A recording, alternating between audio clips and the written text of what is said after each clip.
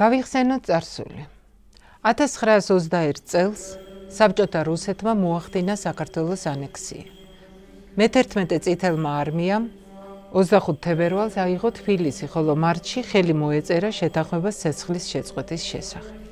თითქოს ორი წინადადებით აღწერილი საქართველოს წარსულის რაღაც მონაკვეთი. მაგრამ ამ ორ წინადადებაში რამდენი გაუკუღმართებული ბედი, რამხელა ტკივილი, რამდენი დაღვრილი ცრემლი და სისხლია. სამშობლოს დასაცავად გმირულად იბრძოდნენ ქართველი მეომრები. არანაკლები გმირობა გამოიჩინეს სამხედრო სასწავლებლის ოფიცრებმა და იუნკერებმა. 26 თებერვალს რუსაველის გამზირზე დიდი სამგლოვიარო პროცესია გაიმართა. წინ მოჰქონდათ შავი კუბოები, უკან კი თავჩაქინდრული. დამწუხრებული ადამიანები დუმარეთ მოყვებოდნენ მათ. თბილისი დასტიროდა გოჯორ ტაბახმელას მიდამოებში დაღუპულ ახალგაზრდა ჭაბუკებს და სახელმწიფო უნივერსიტეტის სტუდენტს. 19-20 წლის მოწყალების დას მარო მაღაშვილს. გერონტი ქიქოძე იხსენებდა. ეს სანახაობა იმდენად ტრაგიკული იყო, რომ გამოცებასთან შეერთებული მოგზაურების გზნობას იწვევდა კომუნისტებისა და წითელარმიელების რიგში და ახალ ადმინისტრაციას აზრათაც არ მოსულია ამ პროცესიისათვის ხელი შეეშალა. 20-25 წლის ახალგაზრდები რუსაველის გამზირზე ალექსანდრე ნეველის სახელობის ტაძრის ეზოს მიაბარეს. ეხლა იქ პარლამენტის შენობა დგას. მომდევნო წლები რამდენი ნაწამები, სასტიკად ნაწამები, დახვრეტილი, გადასახლებული ადამიანი. რამდენი ერთ შეიძლება გავიხსენო.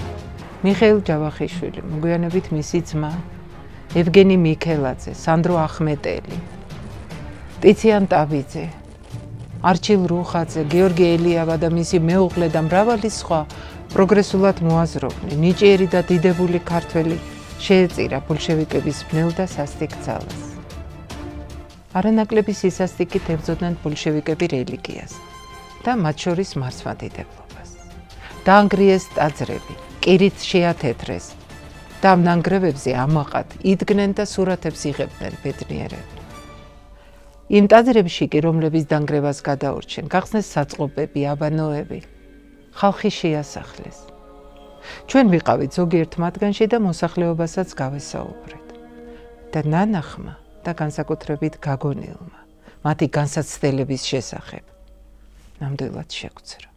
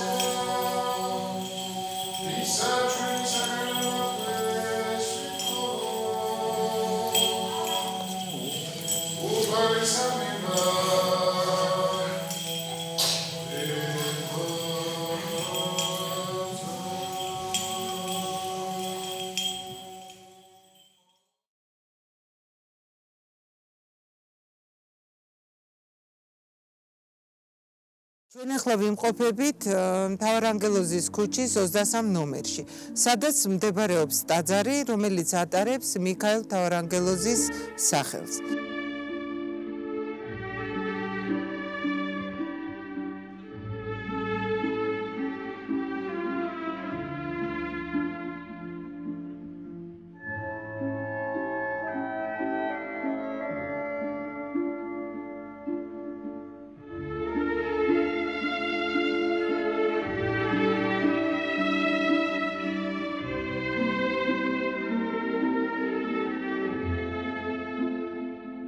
მისი აგების სხვადასხვა თარიღი სახელდება.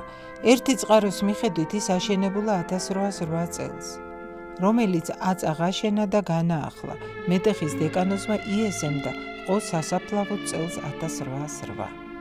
ხოლო პლატონ იოსელიანის ცნობით იგი აგებულა 1805 წელს, მეტეხის ეკლესიის დეკანოზ ზაქარია და მისი ძმის იოსებ სულხანიშვილების მიერ, რომლებიც დეკანოზ იესეს შვილები არიან. მაგრამ მე-19 საუკუნის ბოლოსათვის ტაძარი ვეღარ იტევდა გაზრდილ მრევლს და სავარაუდოდ უკვე ცუდ მდგომარეობაშიც იყო. ამიტომ მის გვერდით ახალი ტაძრის აგება გადაწყდა. 1898 წელს მართლაც აიგო ახალი ტაძარი მღვდელ დავით იანქოშვილის ძალისხმევით. ტაძარი წარმოადგენდა დარბაზული ტიპის ეკლესიას. იგი ფუნქციონირებდა 23 წლამდე. ბოლშევიკებმა თავდაპირველად შენობას ჯერ სასამართლო განათავსეს, შემდეგ პოლიკლინიკა და ბოლოს ტაძარი გადაკეთდა პურის ქარხნის საერთო საცხოვრებლად. 1938 წლიდან ტაძრის ნაგებობამ საბოლოოდ მიიღო საცხოვრებელი სახლის იერი. რა გააკეთეს? მოხსნეს სახურავი, გუმბათი და აი ეს სიმახინჯე დააშენეს ერთი სართული და მიიღო ასე ვთქვათ სამსართულიანი საცხოვრებელი სახლის იერი.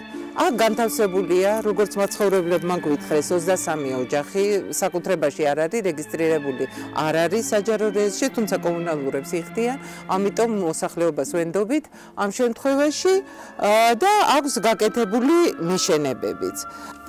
ყველაზე ერთ-ერთი სავალალო ფაქტი არის ის, რომ სადაც საკურთხეველია, განთავსებულია, ასე ვთქვათ, ყოფითი სათავსოები. ჩვენ ახლა გავესაუბრებით მოსახლეობას, მადლობთ მათ, რომ გამოვიდნენ და დაგთანხმდნენ ინტერვიუზე. თქვენით დავიწყებ. აბა გაგვეცანით? თინათინ ცერცვაძე. ქალბატონო თინათინ, თქვენ იცით, რა თქმა უნდა, რომ ტაძრის შენობაში ცხოვრობთ, ხო? რაიმე შემთხვევა თუ ყოფილა ან განსაცდელი თუ ქონია მოსახლეობას? ძალიან დიდი მქონია და ძალიან ხშირად. სხვათა შორის ძალიან დიდი უბედურებები დატრიალდა ამ კორპუსში. ახალგაზრდა ბიჭები სამი მხოლოდ ჩვენ სართულზე, მესამე სართულზე გარდაიცვალა. ძალიან პატარები, მოიტყვიან, ერთი ფანჯრიდან გადახტა. რა ვიცი, აი არ ხდება კარგი არანაირად აქ და ძალიან ისეთი დაძაბულები ვცხოვრობთ, ძალიან დაძაბული ცხოვრებით ვცხოვრობთ და გვინდა ჩვენც ვცდილობთ, რომ ვინმე დაგვეხმაროს, ვთხოვთ ძალიან ბევრს, მაგრამ არა აქვთ რეაგირება. ანუ ალტერნატიული ფართები რო შემოგთავაზონ ფართი საცხოვრებელი თანახმა ხართ? რა თქმა უნდა, ახლა თანახმა ვართ, აზომეს იყვნენ მოსულები კი, როგორ არა. მაპატიეთ, საიდან იყვნენ? საპატრიარქო მერია დანაც იყვნენ კი, გამგეობიდანაც იყვნენ. ძალიან ხშირი მისვლა-მოსვლა არის ასეთი, მაგრამ რა ვიცი, რეაგირება ბოლოს მაინც არ არის, არ ჩანს. აქედან გასვლის პერსპექტივა არ ვიცი. მე თამას ცერცვაძე ვარ. ბატონო თამაზ, აქ ითქვა, რომ სარდაფებში სამარხები იპოვესო, რაღაცები თუ გსმენიათ ამის? ნამდვილად იპოვეს, აგენ მეზობელმა ამოთხარა და ძვრები ნახა იქა და რა ვიცი, მთელი ამბები. და საწაიღო ეს ძვლები რა? არაფერი საწაიღებდა, ისევ ჩვეულებრივ მიაყარა მიწა და დატოვა. ხო და აქ ახლა ისეთი სიტუაციაა, რომ უბრალოდ ეკლესიაში ცხოვრება საერთოდ არ შეიძლება. ისეთი რაღაცები ხდება, რომ აი სასწაულები ხდება. აგე ბავშვი იყო ქალბატონი საჭმელს აკეთებდა ადრე, იქით ქონდა კუხნა, საერთო კუხნა ქონდა. ადუღებული წყალი ვედრით გადმოდგა და შიგ ჩაუვარდა ბავშვი. მესკო. აი ესეთი რაღაცები ხდება და ახლა ნამდვილად არ შეიძლება რაღაც არსებობს ხო რაღაც არსებობს მე ვარ დავით ჩუბინიძე აბა ბატონო დავით თქვენ რას გვეტყვით რა ღონისძიებები თქვენ რა გააკეთეთ ვინ რა შემოგთავაზა ყველაფერს გვეტყვით მე იმას გეტყვით რომ 99 წელში როცა მე შავამასახლა სატრანსპორტო გაერთიანება მაგ მითხრა საერთო საცხოვრებელი ალტერნატივა მქონდა მაშინ ქეთევან წამებულზე თუ შევიდოდი თიანეთის ქუჩაზე გლდანში რა წულუგიძის ქუჩა იყო ვარკეთრი საერთო საცხოვრებელი მქონდა სატრანსპორტო მე მაინც ეს ვარჩიე მეტროსთან ახლოს იყო და იცოდით რომ ტაძრის შენობა არ ვიცოდი აი მაგას მე რომ ცნობოდა მაშინ რომ ეს ტაძარი იყო მე ახ არ წამოვიდოდი სხვაგან წავიდოდი ვინც ცხოვრობს არავინ არ იცოდა რომ ტაძრის შენობა იყო ვიცოდი ჩვენ რომ აქ იყო სასამართლო პროკურატურა და პოლიკლინიკა მე გავიგეთ რომ თურმე ეს ხალხი 23 ნოემბერს 21 ნოემბერს პოდიან ხოლმე და სანთლებს ანთებდნენ ხოლმე თქვი რა ხდება დავარანგელოზის ის იყო კედლებზე ხო გალავანი ეს გალავანია და ამ გალავანზე ანთებდნენ სანთლებს კომუნისტების დროს კი იცით თქვენ როგორ იყო და რა იყო და დღეს გაგიყვანთ ხვალ გაგიყვანთ მე 91 წლებში კი იცით რაც მოხდა თერმა საქართველოს და აქ ცხოვრობდა ვალდერ შულღაია ეს ქუჩა იყო რობისპიერის ქუჩა თავარანგელოზის ქუჩა არ იყო ნუ ვალდერის დახმარებით მოახერხეთ ის მოსახლეობა რომ ამ ქუჩისთვის მიგვენჭებიან თავარანგელოზის ქუჩა და დღეს არის თავარანგელოზის ქუჩა აქედან გაიგო ჟურნალისტებმა სულ ყველა მასმედიამ რომ არსებობს ეკლესია სადაც ხალხი ცხოვრობს მის შემდეგ მოდიოდნენ ვინ არ მოდიოდა აი დღეს გაგიყვანთ აი ხვალ ეს როგორ შეიძლება იშეს ყველა მის მოდის მთავრობა თავში ხელებს როგორ 21 საუკუნე როგორ შეიძლება ეკლესია ცხოვრობს საპატრიარქოდან ბოლოს იყო ხარჩავა იურისი გააკეთა მოიყვანა ამზომელები აზომა ყველა 23 ოჯახი ყველა ვის რა ფართი უკავი აქ სულ ყველა გამსვლელია აზომა სულ ყველა გააკეთა მე ეხლა მოვთხოვო საპატრიარქოსო რომ გადმოგწეს რაიმე ფარტი მიწა გადმოგწესო ლარათო და იმ ტერიტორიაზე აგიშენებთ თქვენ ბინებს და გაგიყვანთ უკაცრავად ვინ მოგწესო ეს საპატრიარქოს წარმომადგენელი ჩვენ მიმართავთ მერიას რომ გადმოგწესო იმიტომ რომ მე მოვუყევი მაგათ იმაზე წინ იყო ნარმანია ქალაქის მერი მოსული უპატიოსნესი ადამიანი მე ცხოვრებაში ვინ არ შემხედრია ნარმანიასთან პატიოსანი ადამიანი ნახდათ არ შემხედრია ფეხით მოვიდა მარტო შემოვიდა ეზოში ნახა ეს მართლა ეკლესია ყოფილა ნარმანია რომ მოვიდა სადღაც 9 საათში მოვიდა ისნის გამგებელი მაჟორიტარი დეპუტატი ნუკრი ხანთარია დეპუტატი ჩვენი ჯიშკარიანი საგრებულოს დეპუტატი ეხლაც ის არის ამ ორი მოძვევის ის არის და აი გაჟღერდა ის რომ ნარმანიამ თუ თქვენ გამგებელს უთხრა ისნის გამგებელს თუ თქვენ მოძებნით ინვესტორს ტერიტორიას დამიდეთ ხელი სადაც იქნება და ლარად გადმოგცევთ ოღონ ეს ხალხი გაიყვანთ თუ ნარმანიამით რაღი რაზია საუბარი ჩვენ აქ ყაინიშვილი მოვიდა ყოფილი დეპუტატი ნანა ყაინიშვილი ვანიძე ნუ ბევრი ხალხი მაგრამ შედეგი ახლა გეტყვით რა მოხდა მე ვთხარი ადგილი არის ყოფილი სამხედრო ნაწილის ტერიტორიაში შავნაბადის ბატალიონის შავნაბადის ტერიტორიაზე ავიყვანე ვაჩვენე ეს ადგილი ნარმანიამ ხელში მოხდა კი ბატონო წარმოადგინეთ საბუთე მე ამას გადმოგცემ გამგებელს უთხრა მის შემდეგ მოხდა ეს რომ საგრებულოს გამგეობაში დამიბარეს წარმომადგენელი ამ კორპუსის წარმომადგენელი მივედი ხდომა არის ჩანიშნული მრჩევლები ყავს გამგებელს ხო და იქ მოდის ივერიის თითქმის ტელეშემადგენლობა ციგლაური როინიშვილი ესრებიან ამ ხდომას ქონაშვილი იყო ქალბატონი მწერალი და რა ხდება მეთქი და ესენი ესრებიან ინვესტორებს დაეძებენ ამათან ერთად იყო კიდევ გვარად ხონელი გვარი იყო ხონელი მე საპატრიარქოდან ვარო საპატრიარქოს წარმომადგენელი იქ ისეთ საუბარი იმას, იქო გაურკვეველიო, წიგლაურმა იგად რა ის, რაც არავის უგადრებია ჩვენთვის. გაურკვეველი წარმომავლობის ადამიანები არიან შესახლებული, შეჭრილი. ჯერ ესეთი აქ შეჭრილი არავინ ვარ ჩვენ, თავრობამ შეგვასახლა, როცა თავრობა იყო. მერე გაურკვეველი წარმომავლობის არავინ აქ არ არის, ყველა არის დამსახურებული.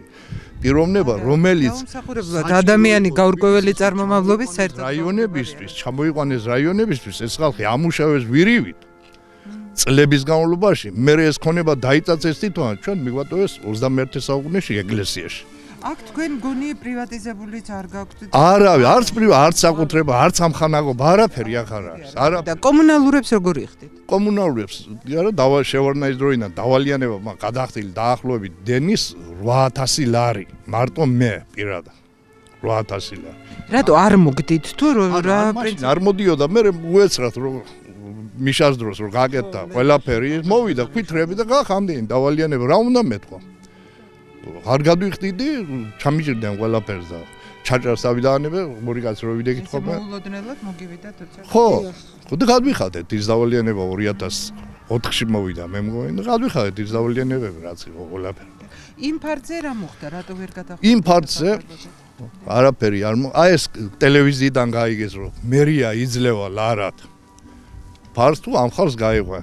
მე მოხდა რომ მოვიდა საპატრიარქოდან იურისტი აზომა გაზომა ყველაფერი დაგვაიმე და კი ვაღერო პერისალოსის ქუჩაზე ვაშენებ კორპუსო კოეფიციენტი დაიმატოს მერიამ და პრობლემა არ არის ყველას გაგიყვა. გაიარა მას. მე მოვიდა არჩევნები მოვიდა ჭიჭინაძე ახალი დეპუტატი ჩვენი რაიონის. მოვიდა ჭიჭინაძე ხელში მოვცა რას ამბობ ჩემთვის მაგრამ 7 კაც ერთ კვირაში გაგიყვან 7 მეორე კვირაში 7 მესამე კვირაში და აშენებულია თქვენ ესე ოღო ხმამო მეცი და ხარი და დაუჯირებ ხარი. კი ხედავთ რომ ისე ამ მდგომარეობაში ვარ და წყლის ხალხი იყო მოსული ახლა წყლის როჭიგებს უღენებენ ყველას. იყო ადრე ოჯახებში მრიცხველები დაყენებული გაქვთ ახლა მრიცხველები? ხო, მრიცხველებს აყენებდნენ, ოჯახებში აყენებდნენ ამ წყლის იმა. ქონდა დაყენებული ოჯახებში. რამდენჯერმე ისეთი ციფრები მომივიდა წყალზე გადახდილი, ეს ავტომოიგას არ ეხნება იმდენი გადასახადი წყლის. რას ამბობ მეთხარი მიხედი? როგორ ფიქრობთ, რატო მოგივიდათ ეს? სოჭიგები არ ვარგოდა ესენი იყო ვარგისები. შეცვალეს იმას, მე ბოლოს მოვიდა ელექტროს დავაყენებთ ახლა განთავისუფლებით. რა მოთხარეს, მე წამოვიდა ძლები, დააფარეს და მარტო მე დამიღეს ამას დაარჩენ, გეიქცე წავიდე. რაც შეეხება სასაულები ხდება. იღუპება ახალგაზრდები. ჩემი ხნის ახ მამაკაცი ახ აღარ ამინ არის, მამაკაცი, ჩემი ხალი შენ ხარ. ყველაზე თქვენ კიდე ერთი რამ მინდა და ახ ეზოში შეგიძლიათ გადიღოთ არის ეკლესიის ქვები. სასაფლაოს ქვები. ჩვეულებრივ სასაფლაოები აქ იყო. არის ეს გაზიდეს. რამოდენიმე რაც შიგნია დატოვეს და ამ ბოლოს აქ პაჟარი მოხდა. იქ 2 წალი კიდე იყო ამ სოლბასთან კიდე იყო 2 წალი. მე მოვიდან ნაგვის მანქანა დაადვეს, წაიღეს, წარწერებიც იყო ზედ, მაგრამ ქვებზე თაობები გაიზარდა. თამაშობდნენ, ყავდნენ იმაში, წაიშალა ეს წარწერები. ის ქვები გიდი არის. აქ გიგითხარით რომ ხალხი შესახთ ახლა ეკლესიის გარედან თუ შეამჩნევ რომ არის ეთყობა რომ გარედან ეკლესია იყო. შიგნი უკვე აღარ ეთყობა, იმიტომ 1000 რემონტი, გადაკეთება, გადმოკეთება და დარჩა ესე რა. არავინ ოქროს სასახლეებს არ ვითო, ალტერნატიული ფარტი მოგცა. რომ გავიდე. მეტი არაფერი არ ვიდე.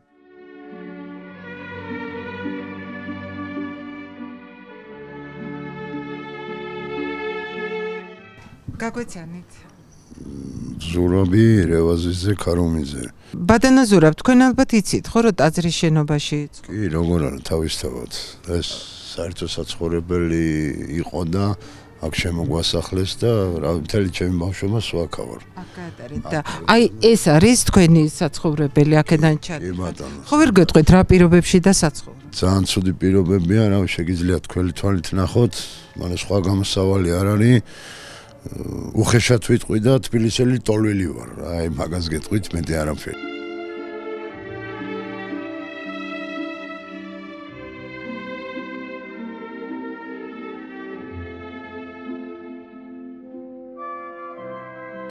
თორე აქ ბევრჯერ მქონდა, ერთ-სამჯერ წავედი აქედან ქირით. ოჯახთან ერთად რო ხო კლდანის რაიონში ცხოვრობდი, ნუ მაგრამ ვერაფერი არ გამოვიდა ისე.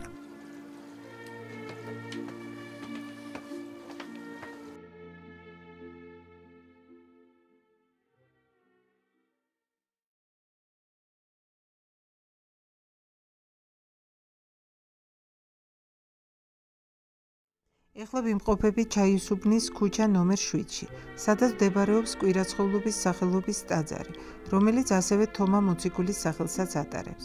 ის საკმაოდ ძველი ტაძარია. ვახუშტი ბატონიშვილს ტაძარი დატანილი აქვს 1735 წელს შედგენილ თბილისის გეგმაზე. ტაძარი არაერთხელ აუოხრებია და დანგრეულა. უკანასკნელად ის 1880-იან წლებში მართლმადიდებელმა ასურელებმა ააგეს. კალისტრატე ცინცაძის თქმით, ტაძარი დეკანოს დავით გურგენიძეს აღუდგენია და წინამძღვარის თავადვე ყოფილა. ტაძრის მიმდებარე ტერიტორია სასაფლაოს ეკავა. დღემდეა შემორჩენილი საფლავის ქვების ნაწილი, რომლებსაც ადგილობრივი მოსახლეობა სხვადასხვა დანიშნულებით იყენებს. რაც შეეხება ფასადს, ის საკმაოდ სახეცვლილია. საარქივო ფოტომასალაზე დაყრდნობით ირკვევა, რომ ტაძარს გუმბათი და დასავლეთ მხარეს სამრეკლო ჰქონია. საბჭოთა პერიოდში 1924 წელს ბოლშევიკებმა ეკლესია დაარბიეს, მოხსნეს გუმბათი, დაანგრიეს სამრეკლო. ეკლესია დახურეს და მასში არსენალის მუშა და კლუბი განათავსეს. შემდეგ საცხოვრებელ სახლად გადააკეთეს და ჩაასახლეს მახლობლად მდებარე ორჯონიკიძის სახელობის ქარხნის მუშათა კლასის წარმომადგენლები. დღეისათვის ტაძრის შენობაში ცხოვრობს 9 ოჯახი, მიმდებარე 12. ერთმა მოსახლემ გვითხრა, რემონტის გაკეთება მინდოდა და არც ერთმა ხელოსანმა არ მოკიდა ხელიო. მან ვერ ვიმუშავებთო. ადრე ყოფილა თურმე მუშებს სელობა ქონიათ რემონტი ჩაეტარებინათ, მაგრამ ვინც შეხებია ყველა დაზიანებულა, როგორც მოსახლემ გვითხრა.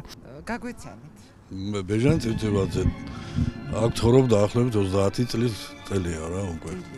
ბატონო ბეჟან, აქ თქვენს რო საფლავებია ნაპოვნიო ჯვრები, ამის შესახებ თუ გსვენიათ რამე და რა შეგიძლიათ? და მინახავს კიდევაც რომ საფლავის ქვებიც არსებობს, შეგიძლიათ გადაიღოთ კიდევაც და იქ სარდაფები ამოუთხიათ ჩვენ მეზობლებს და ის ძვლები ადამიანის ისინი ნაპოვნია. და ვინმე თუ ყოფილა ან საპატრიარქო ან მერი ან გამგეობა შემოთავაზებული? გასულ წელსაც იყვნენ საპატრიარქოდან. იყო რაღაც მონახაზი თითქოს დაპირება, მაგრამ ჯერჯერობით ვერ მოახერხეს, მერიაზე არიან დამოკიდებულები და ვერ გადაწყვიტეს რა ეს როგორ პროექტი ვერ და ანუ ერთმანეთში ვერ შეთანხმდა საპატრიარქო და მერია თქვენ გინდათ რომ ეგრეა რა დაახლოებით ზუსტად არ ვიცი. კიდე თქვენს რო 9 ოჯახი ცხოვრობს? დიახ, 9 ოჯახი ცხოვრობთ შიგ ტაძარში და მიშენებებში მთლიანად.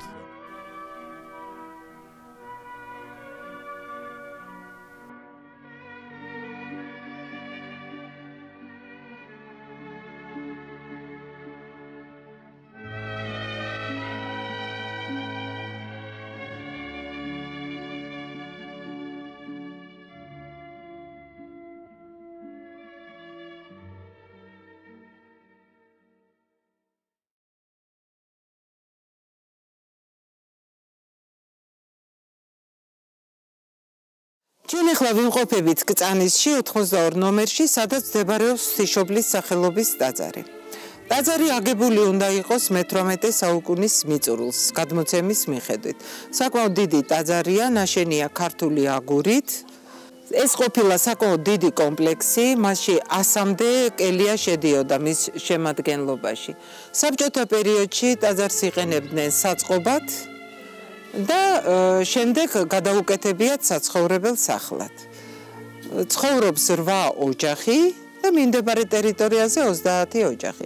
პირველი სართული დაკეტილია, არ იყენებენ, რა არის შეგ მოსახლეობა მარიცის. საინტერესო ფაქტია ის, დამადგილის სიწმინდეზე მიუთითებს აგრეთვე ის, რომ სამხრეთ ნაწილში ტაძრის კლდეში უძველესი წყარო ყოფილა, რომელიც აღდგომის წინა დღეებში წითლად შეფერილა რამოდენიმე წლის წინ. ეს სასწაული ორჯერ განმეორებდა.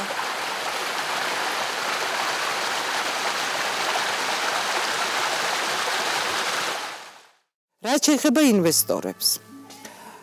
აქ ყოფილა ერთ-ერთი ორგანიზაცია, სამშენებლო კომპანია, რომელმაც შესთავაზა მოსახლეობას მიმდებარე ტერიტორიაზე აეშენებინათ სახლი, შეეთავაზებინათ შესაბამისი ფართები, ან უფრო დიდი ფართის ბინები სხვა უბანში. მაგრამ სამწუხაროდ საპატრიარქოსთან შეთანხმება ვერ მომხდარა. მე ვარ მანანა დურგლიშვილი, აქ დაიბადა მეუღლე, აქ გაიზარდა, თითქმის 100 წელია რომ აქ ცხოვრობთ. ადრე გქონიათ აბანოები პირველ სართულზე, მეორე სართულზე ბერები და მონაზვნებიც ცხოვრობდნენ.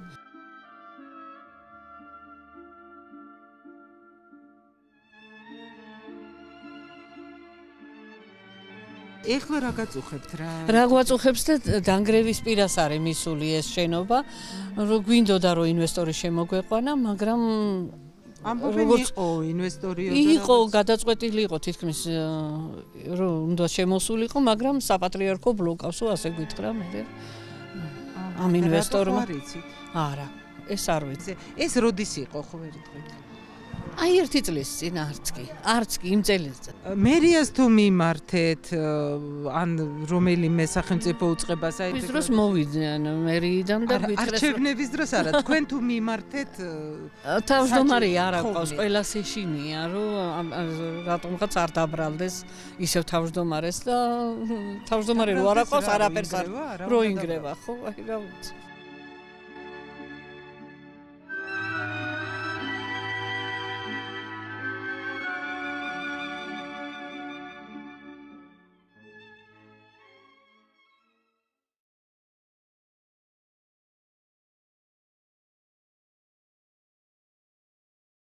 ტაძარი გახლავთ წმინდა ფეოდოსი ჩერნიგოველი მთავარეპისკოპოსის სახელობის, რომელიც უხრწნელად წევს უკრაინაში ქალაქ ჩერნიგოვში. მის გვერდით ასევე მეორე უდიდესი წმინდანი ლავრენტი ჩერნიგოველის უხრწნელის სხეულია, რომელსაც ერთადერთ წმინდანს აი უკრაინიდან აქვს ნაწინასწარმეტყველები ივერიის გაბწყინების შესახებ. და თავის მონაზვნებს საბჭოთა პერიოდში, როცა დევნა იყო ეკლესიის მართლმადიდებლურის, საქართველოში უშვებდა საცხონებლად და სამონაზვნო მოღვაწეობისათვის. მე პირადად ამ ქუჩაზე ცხოვრობდი 5 წლიდან და როცა ჩავივლიდი სკოლაში, პირველ სკოლაში მიმავალი, ამ ეზოში ხშირად შემოვდიოდი და აქ იდგა ძველებური, ასე იგი რკინის მონოლითური, რა ვიცი ხო, რკინა იყო, სპილენძი იყო რა შედგენილობის მე არ მახსოვს, მაგრამ ეტყობოდა რომ იყო ტაძრის, ესე ვთქვათ, კარები. და რაღაცა რამდენიმე წლის წინ კიდევ ერთხელ რომ შემოვიარე, დავაკვირდი, ნახე რომ აღარც ეს კარები არა, ეტყობა მაშინ ქურდობდნენ იმ პერიოდშია წაღებული, ხო. ეხლა დღევანდელი ისტორიები ყველამ კარგად იცით, რომ ამ ტაძარში კერძო მეპატრონების სახელზე არის, ასე ვთქვათ, გაფორმებული ნაწილი აკადემიკოსები არიან, ერთ-ერთი მხარე, მეორე მხარე ვიღაც კერძო პიროვნება არის, ერისკაცი ალბათ. და ამას შორის ორი აკადემიკოსი ღრმად პატივცემული კი გარდაიცვალა.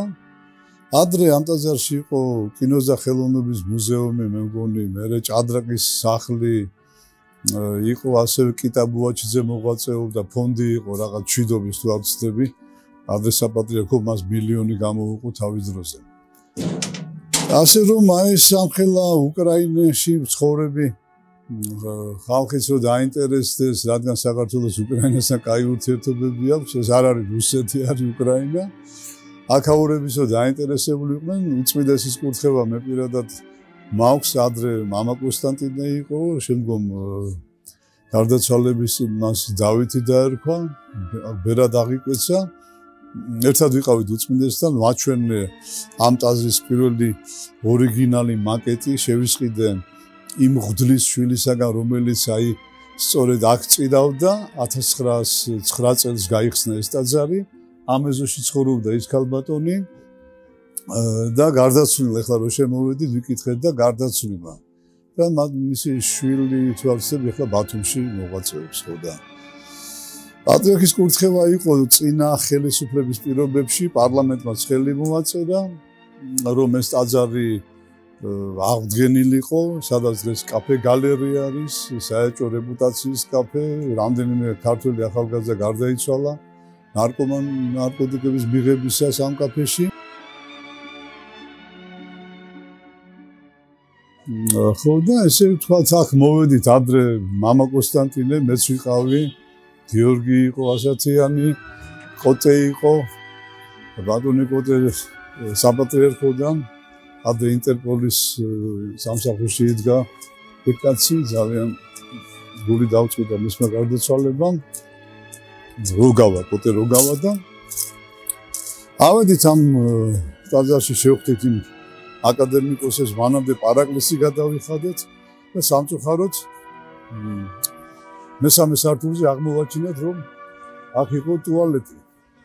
საპირფარეშო ესე ვთქვათ, ძნელი წარმოსადგენია არა რომ ტაძარი მართალია მოქმედი არ არის, მაგრამ ადამიანები იქ მუშაობენ, ცხოვრობენ და ესე ვთქვათ შეუულებრივად შედიან საპირფარეშოში ტუალეტში და ამხელად სოდვაში იგდებენ თავს.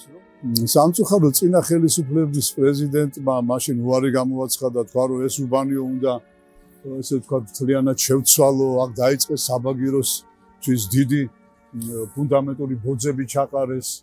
არაფერი გამოუვიდათ, მერე ძლივს აიღეს ეს უზარმაზარი მონოლითური ესე ვთქვათ ბეტონის რაღაც მახინა დაშინელება და დღეს ისე მდგომარეობაა, ერთ საბაგირო ვერ გაკეთდა.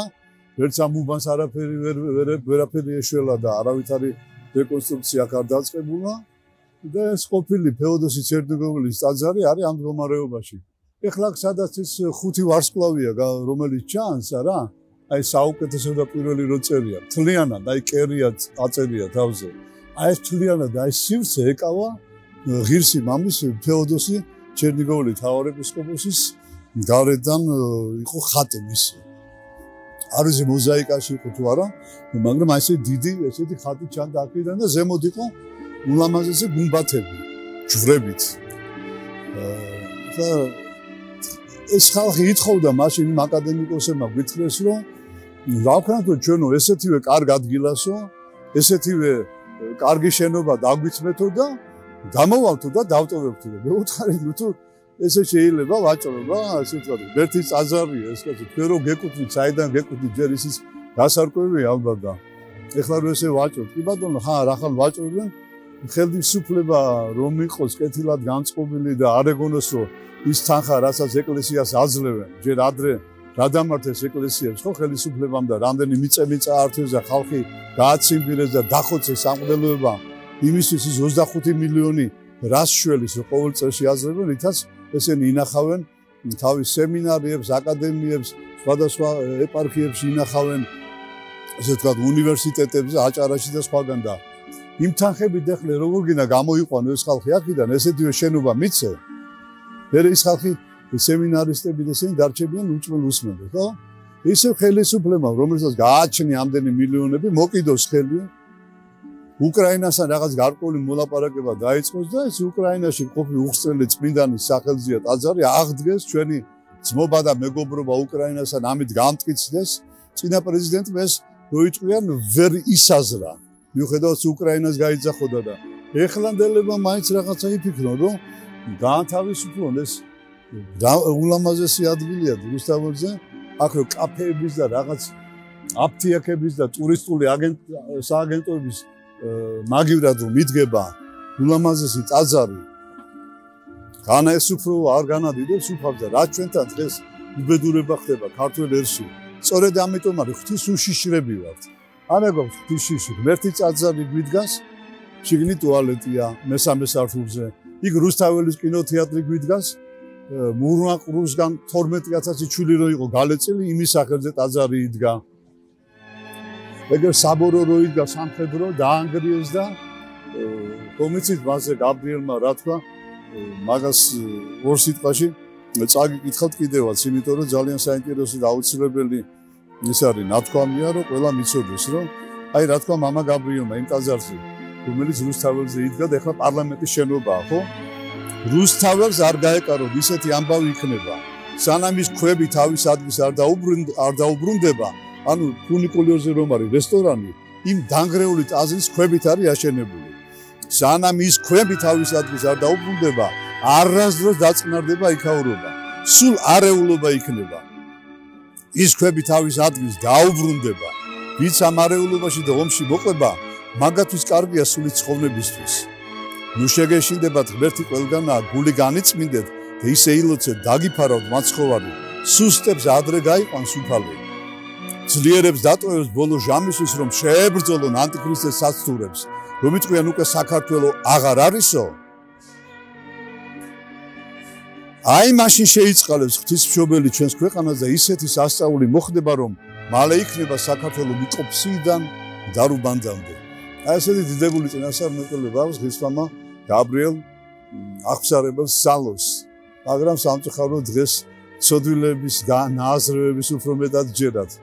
ხელისუფლებასაც, საზოგადოებასაც, თუმცა ყველას არა, ვიდრე უდიდესი წმინდანების ნაწინასწარმეტყველების სულიწმინდის მადლით გამოთქმული ნათქვამების და აზრების და კიდევ ვარცვათ აი ამ დღეში, რომ ურწმუნობის გამო საქართველო არის დაცემულ მდგომარეობაში. სანამ ჩვენ არ გავანთავისუფლებთ იმ ტაძრებს, რომლებიც დღეს ეშმაკის ხელშია ფაქტიურად, ადამიანები დიდ სოდვებს იდენენ ამ ტაძრებში, მანამდე საქართველოს უფალი არ გაანთავისუფლებს ამ არეულობისგან და განსაცდელებისგან და ჭირისაგან. ჯერ მივხედოთ სიწმინდეს ღმერთის სახლს, თუ ღმერთმა მოგხედოს ჩვენ. აი ამის თქმა მინდოდა და დიდება უფალს. მამა, დღეს ჩვენ საუბრობთ ტაძრებზე, სადაც ორგანიზაციებია განთავსებული და მოსახლეობა ცხოვრობს. ჩვენ მივედით ადგილებზე, გავესაუბრეთ მოსახლეობას და მათ გვიამბეს უამრავი განსაცდელის შესახებ, რომელიც მათ აქვს, მათ შორის თვითმკვლელობების შესახებ. რას ფიქრობთ ამასთან დაკავშირებით თქვენი მოსაზრება და მეორე შეკითხვასაც აქვე დავსვავ, რა გამოსავალს ხედავთ ყველაფერ ამაში? უპირველეს ყოვლისა, მინდა მე პირადად, როგორც რიგითმა ქრისტიანმა და მორწმუნემ, მადლობა გადაგიხადოთ ამ საკითხის წამოწევისთვის, რომელიც ძალიან მტკივნეული არის ზოგადად ქრისტიანული სამყაროსთვის. ეს ტკივილი არსებობდა ესე იგი ქრისტიანობის დაფუძნებისთანავე შუა საუკუნეებშიც და დღევანდელ დროშიც. იმისათვის, რომ ჩვენ დავალაგოთ, ასე ვთქვათ, პრობლემის არსი და გამოსავალზე ვიფიქროთ, ამისთვის საჭირო არის, რომ ჩავწვდეთ ზოგადად და გავიაზროთ ბოლომდე პრობლემა, რაში მდგომარეობს და რატომ არის ის პრობლემა, არის თუ არა საერთოდ ეს პრობლემა. ნებისმიერი რამე ნივთიც რო იკურთხება, მას უდგინდება ანგელოზი. სულიწმინდა სადაც კი გადმოდის, ყველგან იქ დგინდება ანგელოზი. სულიწმინდის გარდამოსვლა ხდება სხვადასხვა დოზით, ასე ვთქვათ. შეიძლება ეს დოზა იყოს პატარა, შეიძლება იყოს დიდი, მაგრამ ყველაზე დიდი დოზით, თუ ამას დოზა შეიძლება საერთოდ უწოდოთ, გადმოდის საკურთხევლის კურთხევის დრო. ის უდიდესი საიდუმლოება, რომელსაც ევქარისტიის საიდუმლოს ესე კი ვეძახით, ამ საიდუმლოს, ასე ვთქვათ, ადგილის მცველი უნდა გახდეს. უდიდესი სიხარულით და ხარობს მთელი ზეცა მასთან ერთად, მაგრამ როდესაც ტაძარი დაენგრევა, მისი ფუნქცია, თუ შეიძლება ასე ითქვას, ანუ მისი მდგომარეობა შემდგომ ვიდრე ქვეყნის აღსასრულამდე არის ტირილი. იგი ტირის გლოვობს სწორედ ამას, რაცაც ადამიანებმა ნებსით თუ უნებლიეთ უარი თქვეს. არა აქვს მაგას მნიშვნელობა, რა მიზეზით თქვეს უარი.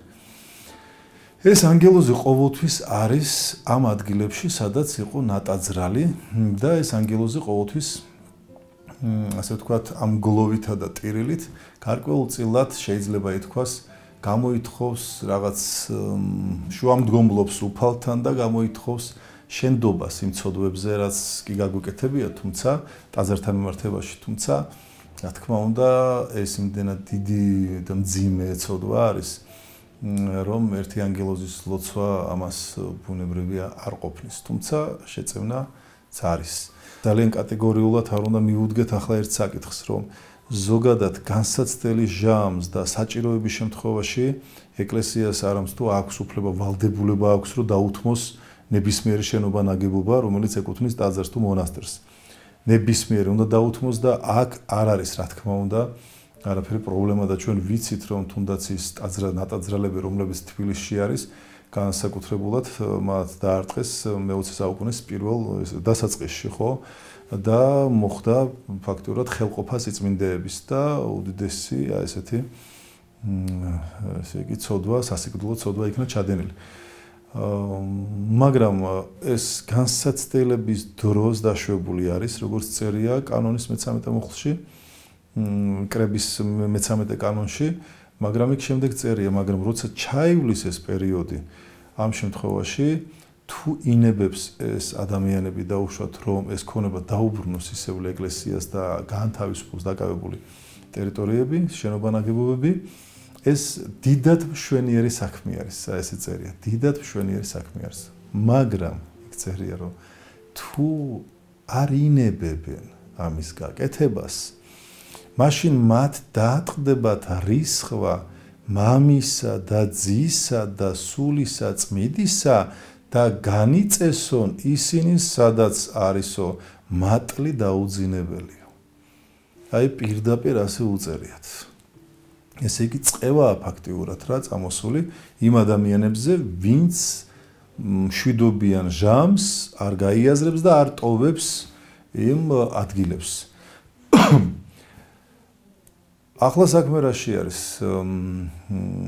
ეს საერო საზოგადოება დაუშვათ ადამიანები და ეს საეკლესიო ქონება, მეტ-ნაკლებად ასე თუ ისე მაინც მარტო ცალსახად საეკლესიო გადასაწყვეტი ეს არ არის.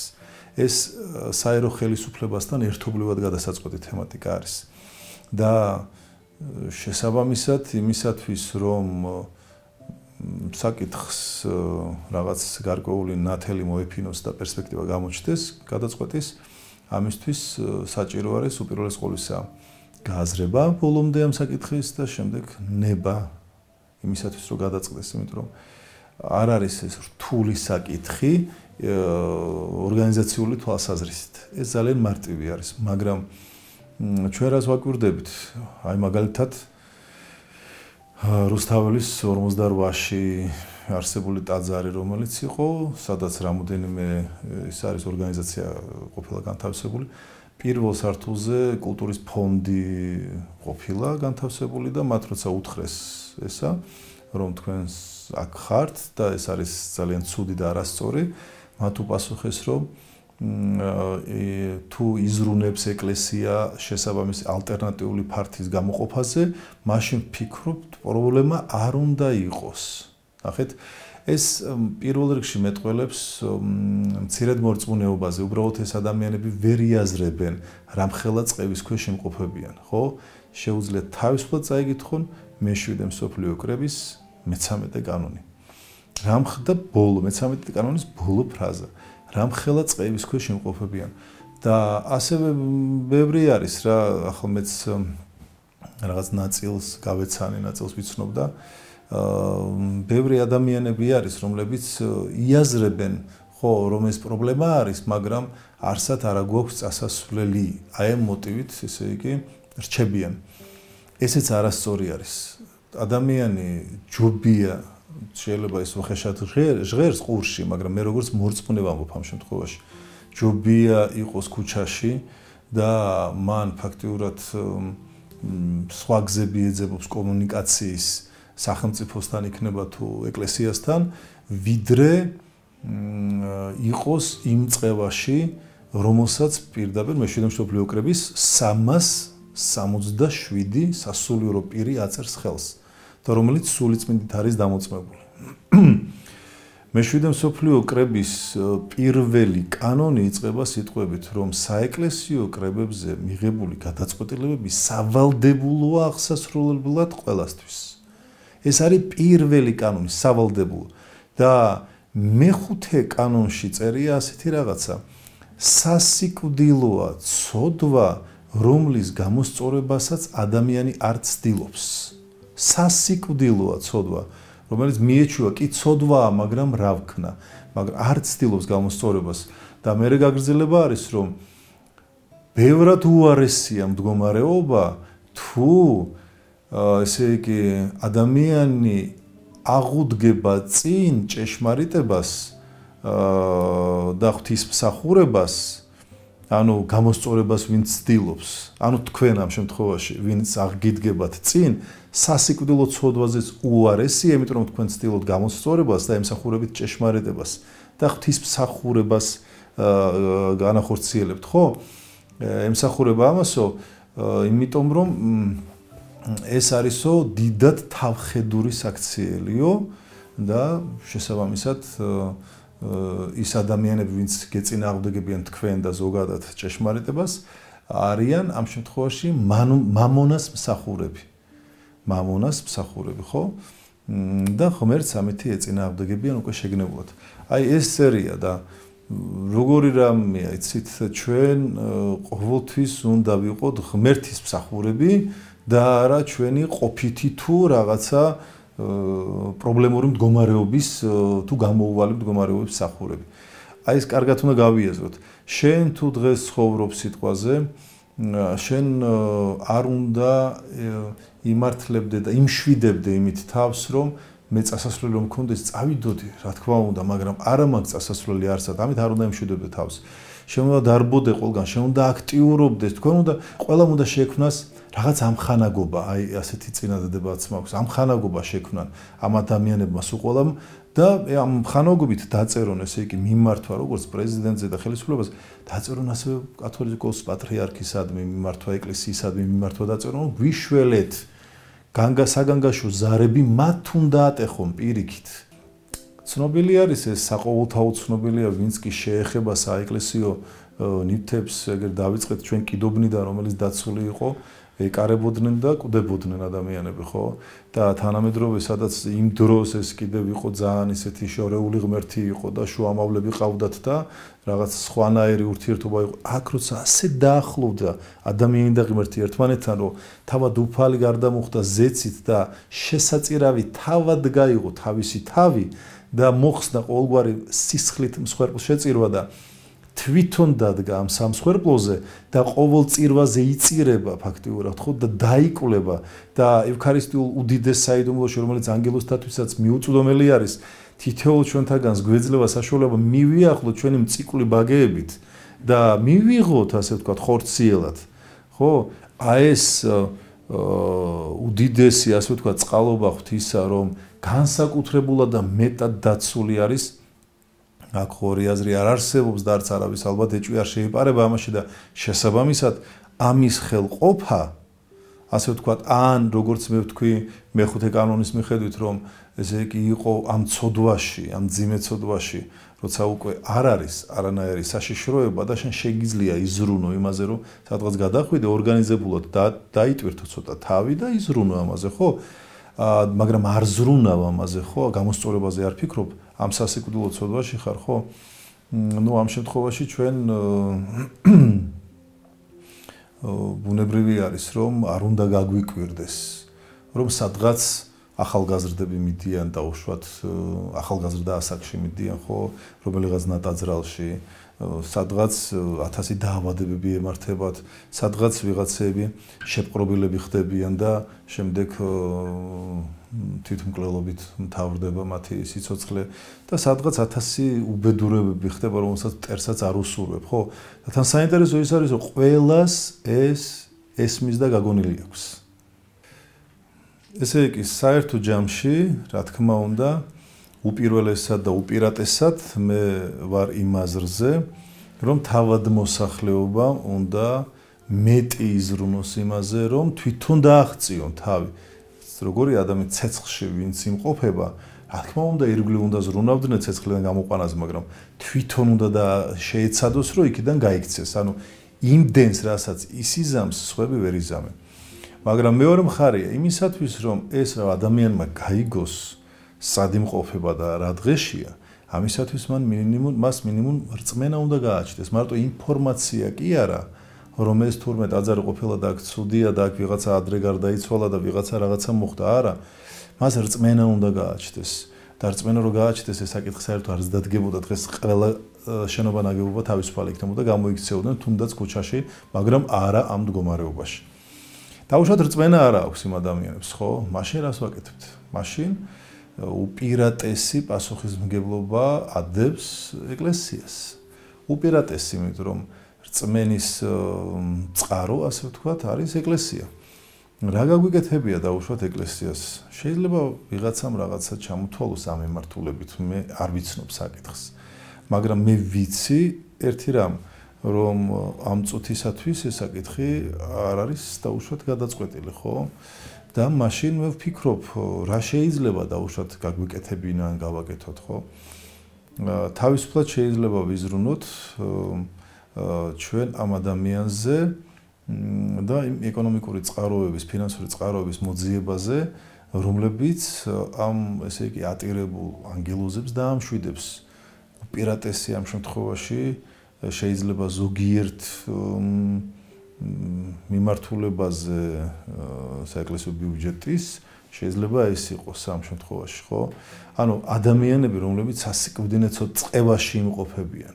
მე არ ვამბობ ტაძრების აღდგენაზე, მე ვამბობ უბრალოდ ეს ადამიანები წყევაში იმყოფებიან და მათი სულები არის გადასარჩენი, ხო? მეორეს მხრივ კიდევ ჩვენ გვაქვს ხელისუფლება, დაუშვათ იგივე მერია, თქვა სიტყვაზე, იგივე დაუშვათ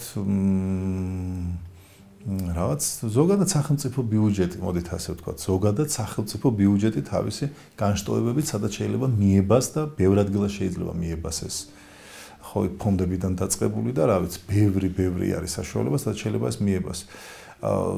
სახელისუფლებაში მყოფი ადამიანები არ არის ახლა ეს ასე ვთქვათ უცნობი, არ ახალია, ასე ვთქვათ, ბოლო ათეული წლების განმავლობაში კი არა, ბოლო საუკუნის განმავლობაში, საუკუნახევრის განმავლობაში, რომ არ არიან ეს გამართული მორწმუნეები, რომლებიც მომენტალურად მოაგვარებდნენ ამ საკითხს იმ შიშით, რომ არ იყვნენ ცოდვის თანამონაწილეები, იმიტომ რომ როგორც გვასწავლის ჩვენ წმინდა წერილი, ხედავდეთ ცოდვას და არ ამხილო იგი, ასე ვთქვათ, ხარ მონაწილე.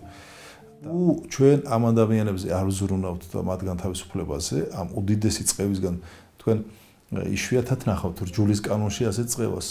ესენი დაისჯებიანო მამის და ძის და სული წმინდის მიერ და მათი ადგილი განისაზღვრებაო, სადაც არისო ცეცხლი დაუშრეტელი და მატლი დაუძინებელი. პირდაპირ ასე წერია, ამ ხელა წყევა წერია, ხო? და თუ ასეთი ადამიანები ჩვენ ყურადღების მიღმა ყავს, ოღონდ მე ყურადღებას უბრალოდ ისე არ ვამბობ, ქმედითი ყურადღების მიღმა, სასიცოცხლო მნიშვნელობის ყურადღების მიღმა, მაშინ არც ჩემზე ვამბობ ამ შემთხვევაში, არც ჩემს ქადაგებას, არც ჩემს არანაირ მსახურებას აზრი არ აქვს, იმიტომ რომ აგერ წევის ქვეშ მყოფი ჩემი თანამოქალაქე მყავს, მე მას ზურგს ვაქცევ, იმიტომ რომ იგი არის გარკვეულად თავის მცირედ მორწმუნეობის გამო შეკრული, თავისივე თავითვე შეკრული და მე აქეთ დაუშვათ რაღაც ვცდილობ, რომ ახალი სულიერი ჰორიზონტები შევქმნა, ასე ვთქვათ და განვავრცელო და განვამტკიცო მართლმადიდებლობას სულიერება. ამ პრობლემის გადაწყვეტით და ისევე როგორც არის თუნდაც აბორტის თემა, რომელიც შეიძლება იყოს არანაკლები და კიდევ რამოდენიმე ესეთი ძირეული თემები არის. ამ პრობლემების გადაწყვეტით დაიწყება ჩემი ღრმა რწმუნებულობით დაიწყება საქართველოს გადარჩენის პროცესი. როდესაც გავიაზრებთ ჩვენ მოყვას ის ასე ვთქვათ ბედს, როგორ აი მოკლედ რომ დავასრულო, შეიძლება ასე ვთქვა, თუ ჩვენ არ შევაფასეთ ადეკვატურად და სწორად წარსულში ჩადენილი ზოგადად წარსული და შესაბამისად არ გავიაზრეთ ადეკვატურად და სწორად აწმყო, ვერასოდეს ვერ დავგეგმავთ მომავალს.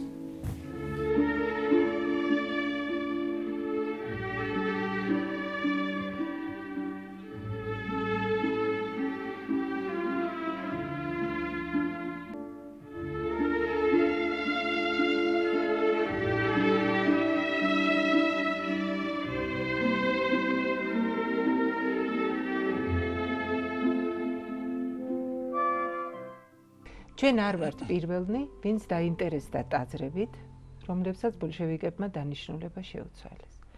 ჩვენთან დღეს სტუმრად იმყოფება ბატონი ლაშა ცაიშვილი. ბატონი ლაშა არის თეოლოგი, სოციალურ მეცნიერებათა დოქტორი და უსინათლოთა კავშირის ერთ-ერთი ფილიალის ხელმძღვანელი. მოგესალმებით ბატონო ლაშა და დიდი მადლობა მობრძანებისათვის. მოგესალმებით, დიდ მადლობას მოგახსენებთ თქვენ სტუდიაში მოწვევისთვის. ჩვენ ვიცით, რომ თქვენ დიდი ხანია მუშაობთ ამ საკითხზე და გქონდათ მცდელობა დახმარებოდით მოსახლეობას. ძალიან საინტერესოა თქვენი გამოცდილება და საერთოდ რას გვეტყვით ამასთან დაკავშირებით.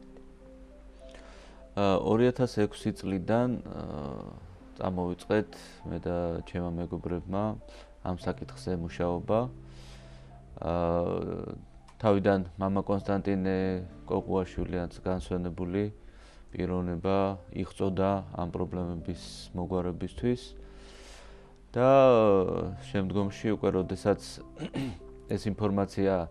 ეს ინფორმაციები გახდა ჩვენთვის ცნობილი, პირველად მე მოვისმინე ალეკო ელისაშვილის გადაცემისგან, როდესაც ის რადიო თავისუფლების ეთერით საუბრობდა ბოლშევიკების მიერ სხვადასხვა კონფესიის ტაძრებით როგორ იქნა ხელყოფილი და ამ დროს დამაინტერესდა მე უშუალოდ მართლმადიდებლური ტაძრები რა მდგომარეობაში იყო და როდესაც კონკრეტულად დავიწყეთ ამ საკითხის გამოძიება, აღმოჩნდა რომ 7 ტაძარი იყო დღეს თბილისის ცენტრში, აი მდგომარეობაში, რაზეც თქვენს გადაცემაში არის საუბარი.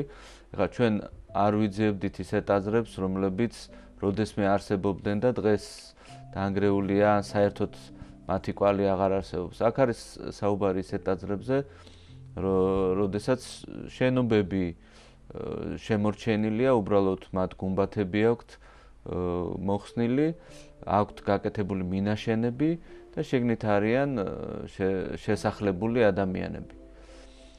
ამ საკითხზე, როდესაც წამოვიწყეთ ჩვენ გარკვეული აქტივობები, შემოგვიერთდა ბატონი დიმიტრი ლორთქიფანიძე, ის დაინტერესდა ამ თემით და ძალიან დიდი თანადგომა გამოხატა იმ კუთხით, რომ მე ალეკო ელისაშვილმა და ბატონმა დიმიტრიმ ერთობლივად მოვაწყეთ პარლამენტში პრესკონფერენცია ამ თემაზე და მოუწოდეთ როგორც ხელისუფლებას, ასევე ბიზნეს სექტორს, ზოგადად თელ საზოგადოებას, რომ ამ თემით დაინტერესებულიყვნენ და ეს იყო ერთ-ერთი ძირეული პრობლემა, რაც ჩვენის აზრით დღევანდელ რეალობაში აუცილებლად უპირობოდ უნდა მოგვარებულიყო. ჩვენ შევთავაზეთ საზოგადოებას 100,000 მოწამის სახელობის ფონდის შექმნაც, ეს ბატონი დიმიტრის ინიციატივა გახლდათ და ქონდა სურვილი, რომ ყველა მოქალაქეს მიეღო ამ ფონდში თავისი მონაწილეობა და თავისი წვლილი გაეღო და მთელი საქართველო ყოფილიყო ამ პროცესებში ჩართული. თუმცა მაშინ ისე მოხდა, რომ ეს უფრო წინა ხელისუფლების პერიოდს ეხება, რაღაცნაირად დაიბლოკა ეს თემა, ყველა საინფორმაციო გამოშვებამ სამწუხაროდ არ გაუშვა ეს ჩვენი ბრიფინგი და სადაც იქნა გაშვებული, იქაც მხოლოდ ერთჯერადად მოხდა ამ ინფორმაციის გაჟღერება და ალბათ ეს ყველაფერი ვერ მივიდა საზოგადოებამდე და იმ შესაბამის თქვათ ორგანოებამდე თუ კონკრეტულ თქვათ პირებთან ან ორგანიზაციებთან, ვისაც შეიძლებოდა ეს ინფორმაცია გულთან მიეტანა. ჩვენ გქონდა შეხვედრები, ძალიან აქტიური შეხვედრები მოსახლეობასთან, ვინც ესეთ სახლებში ცხოვრობენ, ამ შენობის მფლობელებთან და იყო მზაობა მათი მხრიდან, რომ ეს პრობლემა მოგვარებულიყო. სამშენებლო მაპატიეთ ბატონო ლაშა, სამშენებლო კომპანია ან ვიღაცასთან ხო არ ქონიათ საუბარი ან საპატრიარქოსთან სამომავლოდ რა შეიძლება? საპატრიარქოსთან ქონდა საუბარი, უშუალოდ სამშენებლო კომპანიებთან არ ქონია შეხება, მაგრამ ზოგიერთ სხვილ ბიზნესმენს მივაწოდეთ ინფორმაცია, ახლა არ დავკონკრეტები ვის, ამ პრობლემის შესახებ, ვიზეც მიგვაჩნდა და ვთვლიდით, რომ ის უპირობოდ მოახერხებდა ამ პრობლემების მოგვარებას ის ადამიანები, ის ბიზნესმენები. თუმცა რა თქმა უნდა, ჩვენ არავისთვის არ გვითხოვია, მიუხედავად ამისა, რომ ფიქრობდით, რომ მათ ჰქონდათ ძალიან დიდი საშუალებები ამ კუთხით, არავისთვის არ გვითხოვია ყველა პრობლემის მათ ასე ვთქვათ მხრებზე გადატანა. შესაძლებელი იყო რომ ვთქვათ სხვადასხვა ბიზნესმენები თვითონ დაკავშირებოდნენ ერთმანეთს, მათ უფრო აქვთ ამის საშუალება ვიდრე ჩვენ ჩვეულებრივ ადამიანებს და ერთობლივი ძალებით მომხდარიყო ამ პრობლემის მოგვარება. თუმცა სამწუხაროდ წავაწყდით ისეთ პრობლემას, რომ ზოგმა თავი შეიკავა და უარი გვითხრა, ზოგმა ხელი სხვისკენ გაიშვირა და ესე ვთქვათ ამ საკითხის ესე გადაცემა გადმოცემაში ისე მოხდა რომ ჩვენ თან ახლა ჩვეულებრივი ადამიანები ვიყავით, ხელისუფლების მაღალი თანამდებობის პირებთან ქონოდა შეხვედრის შესაძლებლობა.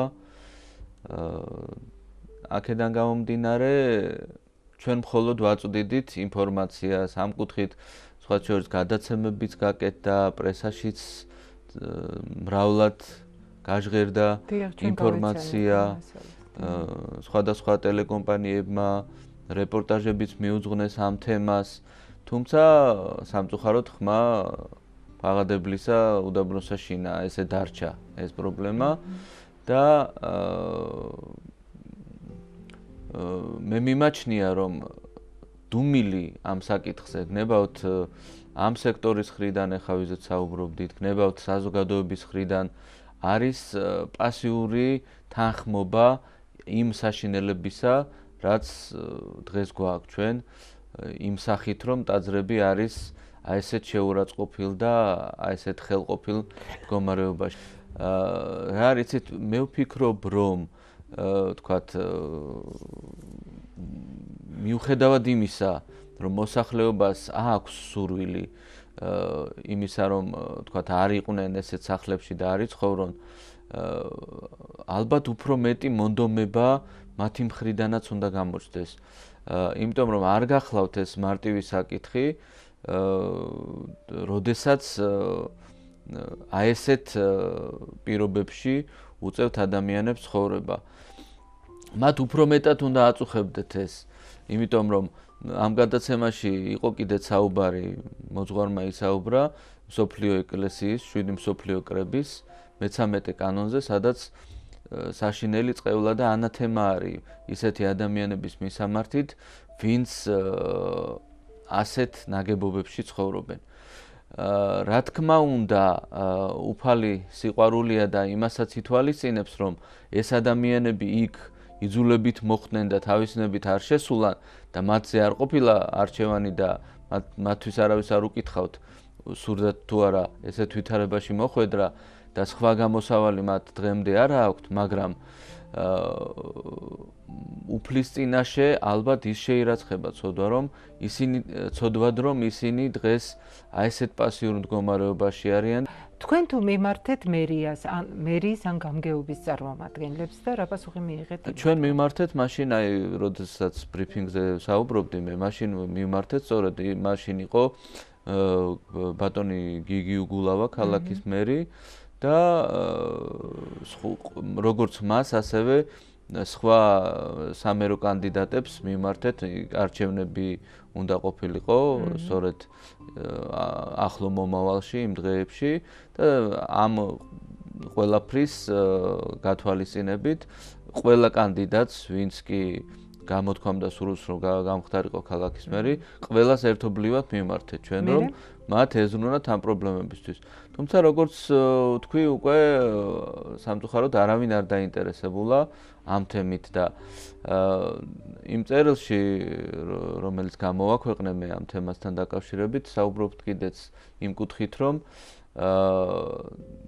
საქართველოს, როგორც ვიცით, თავისი ისტორიის განმავლობაში ოლია უამრავი მტერი, უამრავი დამპყრობელი და ისიც ვიცით, როგორ იავარყოფდნენ ისინი ჩვენს ეკლესიებს, სიწმინდეებს და ასე შემდეგ.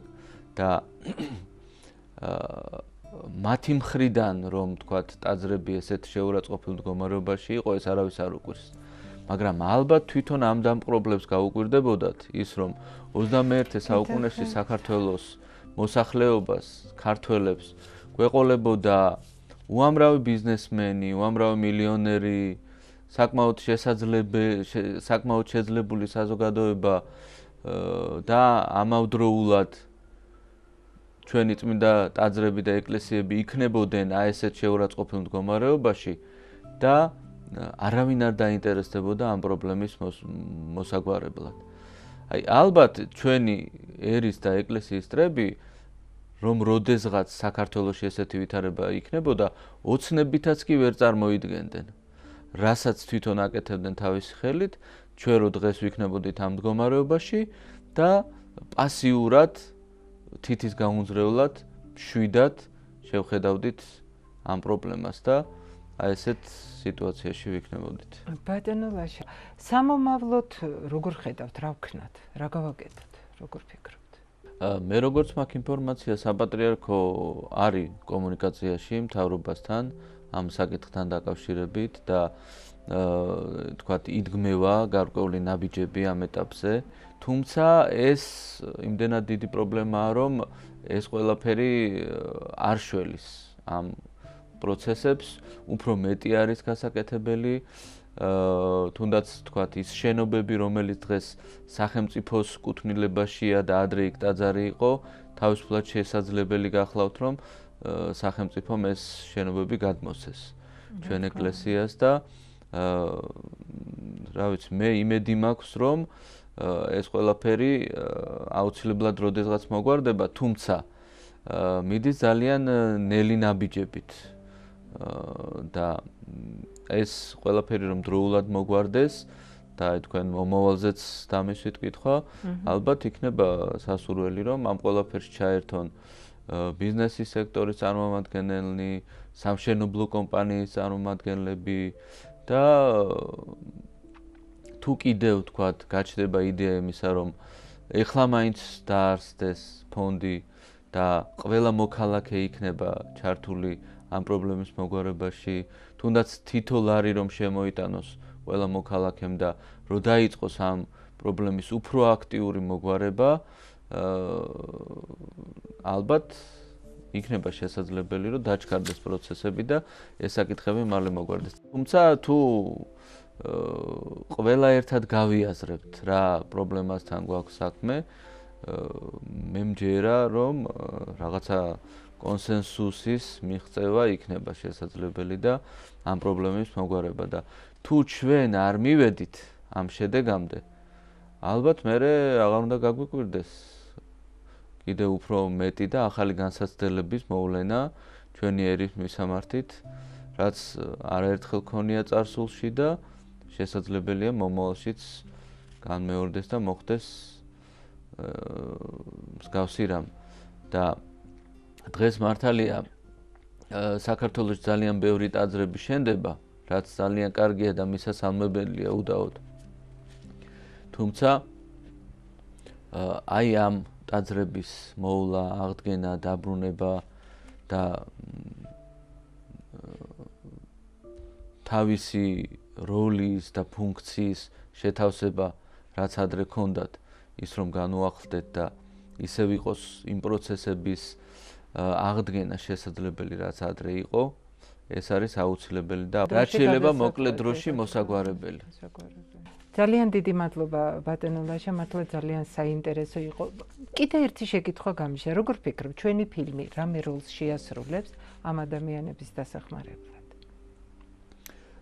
ძალიან მნიშვნელოვანია ფილმის შექმნა, მადლობას გიხდით ამ იდეისთვის და აი ესეთი აქტივობისთვის თქვენი მხრიდან, იმიტომ რომ რაც უფრო მეტად იქნება მედია ჩართული ამ საკითხის ხარდასაჭერად, რაც უფრო მეტად და ხშირად გაჟღერდება ეს ინფორმაცია და მივაწვდენთ აზრს, მივაწვდენთ პრობლემის მოგვარების გზებს, როგორც ჩვენს ხელისუფლებას, ასევე ყველა იმ სექტორს, ვიზეც ჰქონდა საუბარი ჩვენი ინტერვიუს განმავლობაში, ეს ძალიან მნიშვნელოვანია და მე მჯერა, რომ თავის დიდ წვლილს შეიტანს ამ საკითხის მოგვარებაში ეს გადაცემა.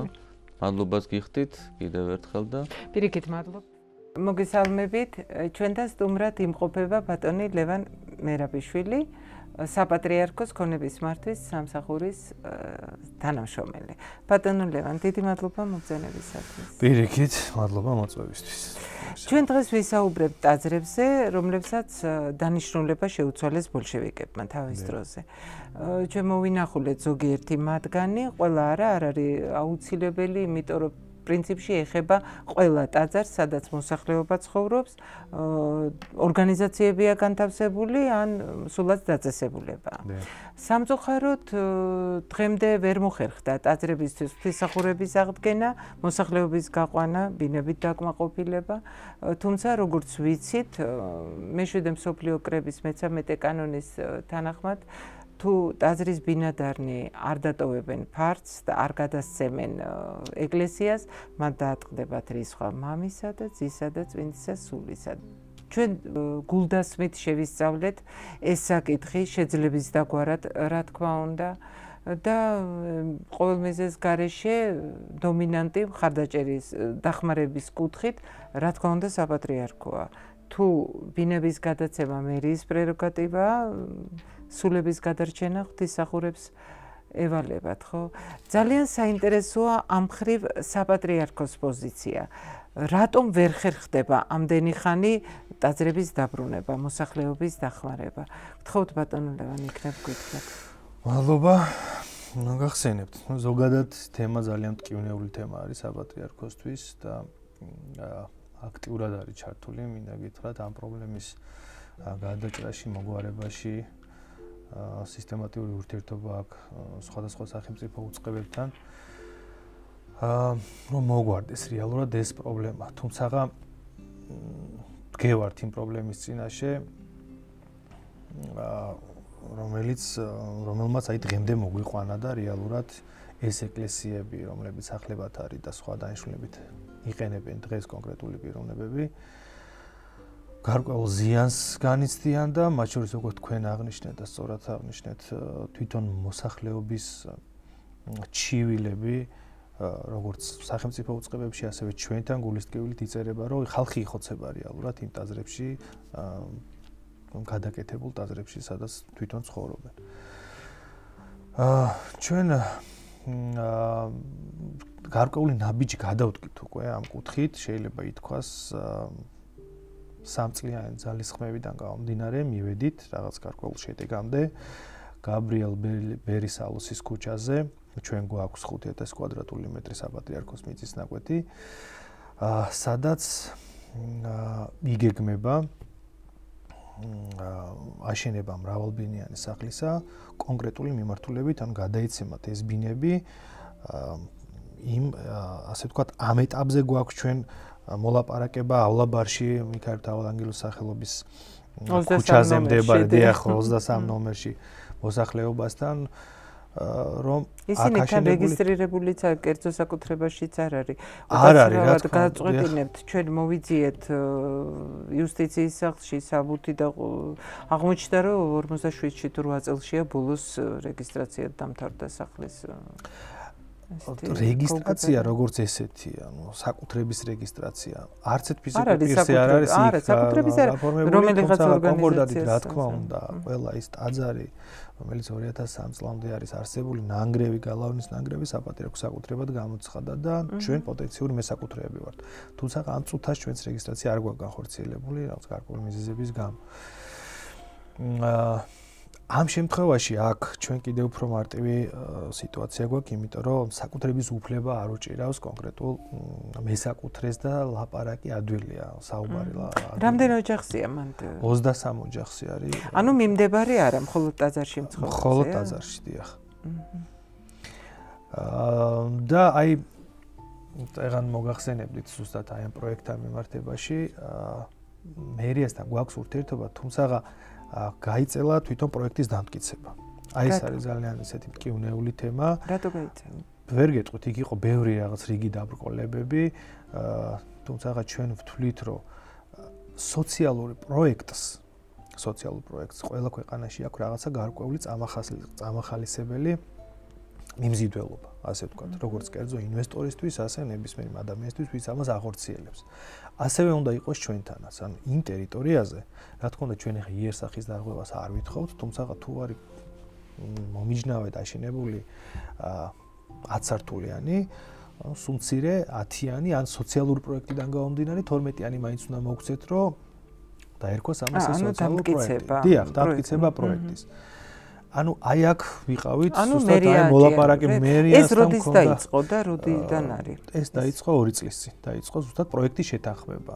2 წელია მერია პროექტს ათანხმება. 2 წელია ზუსტად პროექტს ვათანხმებ და მგონი გავედით რაღაცა. რა მიზეზს ასახელებს, რატო ამ? აი მიზეზი ზუსტად ეს გითხარით, ანუ ჩვენ შორის მიდიოდა ის დიალოგი თუ აი სოციალური პროექტი, რატო არის მნიშვნელოვანი, რატო ეს ზოგადად ეს თემა ასეთი აქტუალური და გვინდოდა რაღაც ესეთი საერთო კონცეფციაში ჩაგვესვა ესეთი პროექტი, რომ ყველასთვის მიმზიდველი იქნებოდა და რა თქმა უნდა გაჭიანურდა, მაგრამ გავედით მაგის ბოლოში. ბატონო, მე შეკითხვა მაქვს, ვინ აშენებს კონკრეტულად? ანუ თანხებს ვინ იღებს ამ შემთხვევაში? კონკრეტული ინვესტორი, ანუ მიწის ნაკვეთი არის საპატრიარქოს საკუთრება, დიახ, ჩვენ ვაძლევთ კონკრეტულ ინვესტორს.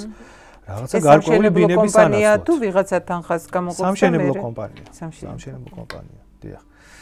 თუმცა მინდა ასევე გითხრათ, რომ ბევრი სამშენებლო კომპანია არ მოდის ამ გარიგებაზე, იმიტომ რომ ანუ მათი ასე ვთქვათ, სუფთა წმინდა ბიზნესის თვალსაზრისით არ არის მომგებიანი და ძალიან ძნელია მონახო ესეთი კომპანია, რომელიც ქველმოქმედებაში ასე ვთქვათ, რაღაც მიზერულ თანხას დაიჯერდება, რომ 2-3 წელი საბოლოო ჯამში გააჩეროს ეს თანხა.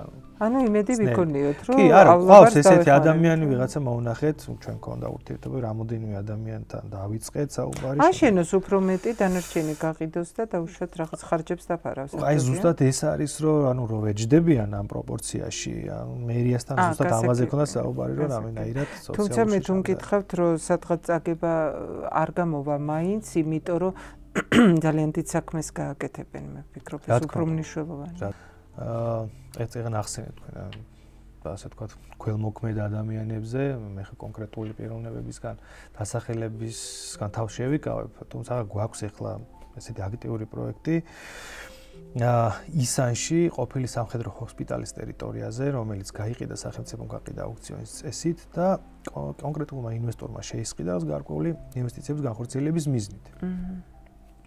დანგრევის პერიოდში აღმოჩნდა უძველესი დროის ტაძარი ამ ტერიტორიაზე. საკმაოდ დიდი ტერიტორია არის. ქართული, რა თქმა უნდა და დაიძრა საკითხი, ამ ადამიანმა შეაჩერა და თქვა, რომ მე თანახმა ვარ გადავცე ეს საპატრიარქოს აღნიშნული ტერიტორია, თუმცა აი ცხოვრებისეული ჩემი ასე ვთქვათ სულიდან გამომდინარე, კი ბევრი სიკეთე მაქვს გაკეთებული, მაგრამ მინდა გავაკეთო ისეთი რამ, რაც დარჩება ქვეყანას. და შევჯერდით ზუსტად ასეთ პროექტზე, რა თქმა უნდა აღდგება აი ტაძარი და პირვანდელ სახეს დაიბრუნებს.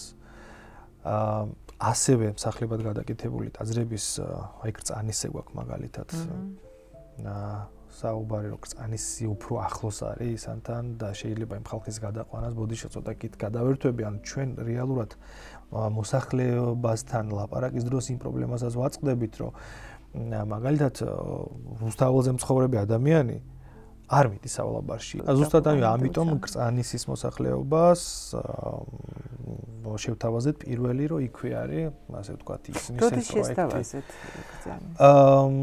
ჩვენ ადრეც გქონდა საუბარი გაბრიელ ბერისალოსთან მიმართებაში, თუმცა იქ რო კერძო საკუთრებების უფლების დამდგენი დოკუმენტები უჭერიათ ამ ადამიანებს, ხო?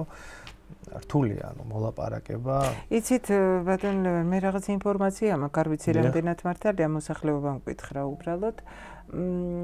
კრწანისში იყო ესეც სამშენებლო კომპანია მივიდა, ეს 3 თვის წინ თუ რაღაცა, ესე. და საპატრიარქომ შეუშალა ხელიო. რატომ მოხდა ეს, ხო ვერ მეთქვით? არ ვიცი, ეს ინფორმაცია არ მართალია. მეორე ფრანგები მისულან რაღაც შეთავაზებები იყო, ჩვენ მოველაპარაკებით ომერიასაც საპატრიარქოზე ისევ შეჩერებულან და რაიმე ხელის შემშლელი ხო არ არის თუ იცით? არა, იმიტომ რომ ამ შემთხვევაში საპატრიარქო მედიატორის როლს ასრულებს რეალურად, ანუ კერძო ინვესტორსა და აღნიშნულ მოსახლეობას შორის, იმიტომ რომ იქ ჩვენ საკუთრება რეალურად არ არის, ხო? ამიტომ მოდის ადამიანი, რომელიც ელაპარაკება უშუალოდ ვისაც საკუთრების უფლება უჭირავს ხელში, კონკრეტულად ურიგდება, თუ იქ ვის რამდენი როგორ და ასე. დიდუბეჭუღურეთზე არ ზრუნავთ? რა თქმა უნდა, ყველაზე ვზრუნავთ, თუმცა სადაც გამოგვიჩნდება ჩვენ ადგილი. თუ მუშაობს საპატრიარქოს წარმომადგენლები მოსახლეობასთან. მე რას გულისხმობ? უკაცრავად დავამთავრებ. აი, მიდიან მოსახლეობასთან, უხსნიან. რაოდენ დიდ განსაცდელში ცხოვრობენ. რამდენად მათთვის არის ცუდი და მათი სულებისთვის გარდა ფიზიკური ხელყოფისა, ხო? ცუდი და ამასთან დაკავშირებით მუშაობს საპატრიარქო. მოსახლეობა არ თანხმდებაო, საპატრიარქოს რო ემუშავა, ან ღვთისმსახურებს რო ემუშავათ, იქნებ ისინი რაღაც ცოტა სხვა განწყობაზე ყოფილიყვნენ ბავშვად. არა, არ არის ესე, ანუ ამდულად პირადად მეც რამოდენიმეჯერ ვარ ნამყოფი, გასაუბრებული და რა ვიცი, რამის სახეზე ვიცნობ უკვე ხავლაბარში მაგალითად სახელები და გვარებით ვიცი და თითოეული ადამიანის ტრაგედია ვიცი თუ ვის რა შეემთხვა იქ ცხოვრების პერიოდში. ბატონო ლევან, რაღაც ესე ფიქრობ, ესეთი წინადადება თუ მისაღები ან შესაძლებელია შეიძლება ცადეთ კიდეც. რამდენი სამშენებლო კომპანია? თითოეული კომპანია რამდენ კორპუს სახლს აშენებს. უბრალოდ დაუშვათ მე საპატრიარქოს ფუნქციებში არ ვიჭრები ღმერთმა დამიფაროს, მაგრამ წინადადების სახით რო თხოვოთ თითოეულმა კომპანიამ თითოეულ კორპუსში ერთი ბინა რო გამოყოს. დაუშვათ წანისი დიდუბეჭუღურეთი 8 ოჯახია, იქ 9 ოჯახია, მიმდებარე 12 და ცოტა. თითო ბინა რო გამოყოს. ხო ერთი ტაძარი მაინც გამონთავისუფლდებოდა და ღვთისმსახურები დარეკავე, ღვთისმსახურება აღდგებეს, ხო ძალიან დიდი საქმეა, ხო? აი ესეთი დავიჯერო აი ამ ხელა კორპუსში რამდენ ბინიანში ერთ ბინაზე უარი გითხრათ? თქვენ წარმოიდგინეთ ეს იდეა კაიხანია მუსირებს ასე თქვა საპატრიარქოში დაქმედებებიც იყო, თუმცა ერთ ბინაზეც არ მოდია? კი ბატონო, ანუ ერთი ბინა რეალურად არ ქმნის ამინც და ყველა გიყურებს რომ აბა პირველი ვინმე ნაბიჯი გადაწყვეტს. ქმნის ამინც, იმიტომ რომ ყველამ თითო ბინა რო გამოყოს, 8 ბინა პირველს უყურებს, აი ეს არის. ანუ არ თანხდებიან. არ თანხდები. თუ პირველს უყურებს, ხო შეიძლება ყველა ერთად შეკრიბოთ და შესთავაზოთ. მოდით, აი თითო ბინა იქნებ ყველამ გამოყავით და ერთმანეთის მორიდების მისდით მაინც გამოყონ თითო ბინა. ანუ ყველა გზა და ხერხი რო ვიხმართ. აი არ ვიცი. იქნებ ვცადოთ. ჩვენ გვაქვს ახლა. გნებავთ ერთობლივად ვცადოთ. კი ბატონო. აი საპატრიარქო ჩვენ რაღაც ტელევიზია სამეფო არხმა ვცადოთ. შევკრიბოთ და ვთხოვოთ. ძალიან ვთხოვოთ, აუხსნათ ისინი რამ ძიმე მდგომარეობაში არიან და ვთხოვოთ. თითო ბინა, თითო კორპუსიდან. რაღაც ბინა გამოყონ. ნუ როგორ გქონიათ არ არის გამოსავალი რაღაც ჩვენ ნაცადი გვაქვს აი პირდაპირ გეუბნებით, თუმცა კი, მაგრამ და მეორეთად შეიძლება მესამეთაც და მზად ვართ კი ბატონო, თუ ახალი ენთუზიაზმი მესალმებით და თქვენთან ერთად კი ბატონო. გასაგებია, მერია როგორ მოდის თანამშრომლობაზე, მაგრამ ესეც გითხარით და აღარ შეგაწყვეტ. აი მერიას აი მაგას ზუსტად მაგას მოგახსენებდი წერა, რომ ჭიროლობს იმ კუთხით, რომ თვითონაც ძალიან ბევრი ადამიანი ყავს ბინით დასაკმაყოფილებელი და აი საბინაო ფონდი რეალურად ძალიან უჭირს მერიას, ანუ თავისი საქტივარი.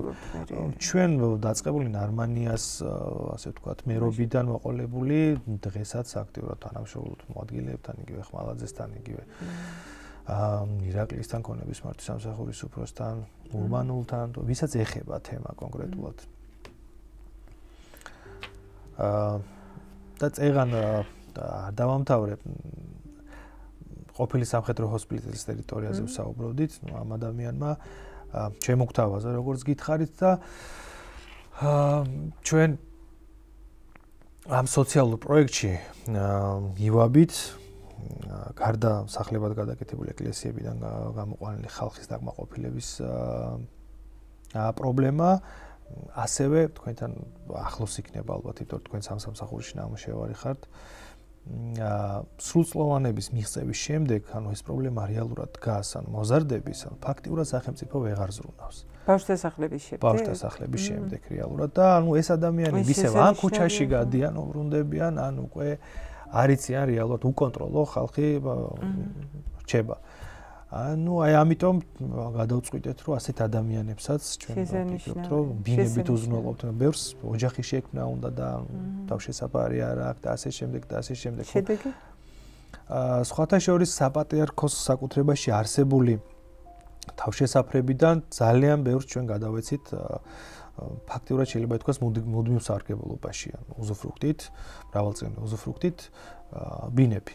რეგიონში უფრო მეტი გვაქვს საშუალება ჩვენ თუნდაც საპატრიარქოს რომ რაღაცა გავაკეთოთ და გავიყვანოთ ეს ხალხი, იმიტომ რომ ჩვენ მქონია აი პირადად მე აულობაში მოვილაპარაკეთ თუ აღვრიცხეთ ადამიანები რა შემთხვევაში რა უნდა ყოფილიყო მათი დაკმაყოფილების ასე ვთქვათ არეალი და როგორც კი ბოლო წერტილი უნდა დაგვესვა აი მაშინ იწყებდნენ ვაჭრობას რომ აი ამდენი კი არა ესე იგი ალბათ დასასრულისკენ მივედით ბატონო ლევა როდის ველოდოთ შედეგს აი ეს ძალიან მოჭრილად რო ჩვენ შეგვიძლია დაგპატიჟოთ კიდევაც ექსკლუზიურად როგორც კი ასე ვთქვათ პირველი აგური დაიდება ჩვენ ტერიტორიაზე სადაც გეგმაში აუცილებლად და გავაშუქებთ გადავიღებთ კი აი პროექტი უკვე დამთავრდა და ალბათ დავიწყებთ უახლოეს მომავალში და დაგიძახებთ ძალიან დიდი მადლობა თქვენ ძალიან დაგვაიმედეთ.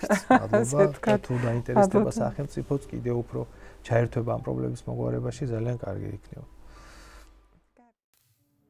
სახელთა მამისათა და ძისათა წმინდისა სულისათა. ამენ. შენობა თუნდა ძვირფასად ელემაყურებლებო. ეს 2 თებერვალია და მე განსაკუთრებული ამპლუით მინდა წარდგა თქვენ წინაშე ეს არის გადაცემა ეხება იმ კინო თემას რაც ასე რიგად მართლმადიდებლურ სამყაროში განსაკუთრებით დასადგურებულია ეს არის თემა ტაძრებისა რომლებიც არიან უფუნქციოდ და რომელთაშიც აი ამ შენობებში ტაძრის ასეთი ადგილასაც მოსახლეები ცხოვრობენ. ეხლა გაგიფხეთ მიზეს იმისა თუ რატომ ვერთვები ამ გადაცემაში მე პირადად და რა არის ამის ასე იგი საფუძველი. ჩვენ ვიყოფებით ჩიტაძის ქუჩაზე, 9 აპრილის ქუჩაზე, ძველებური ჩიტაძის ქუჩაზე 57 სკოლის ეზოში.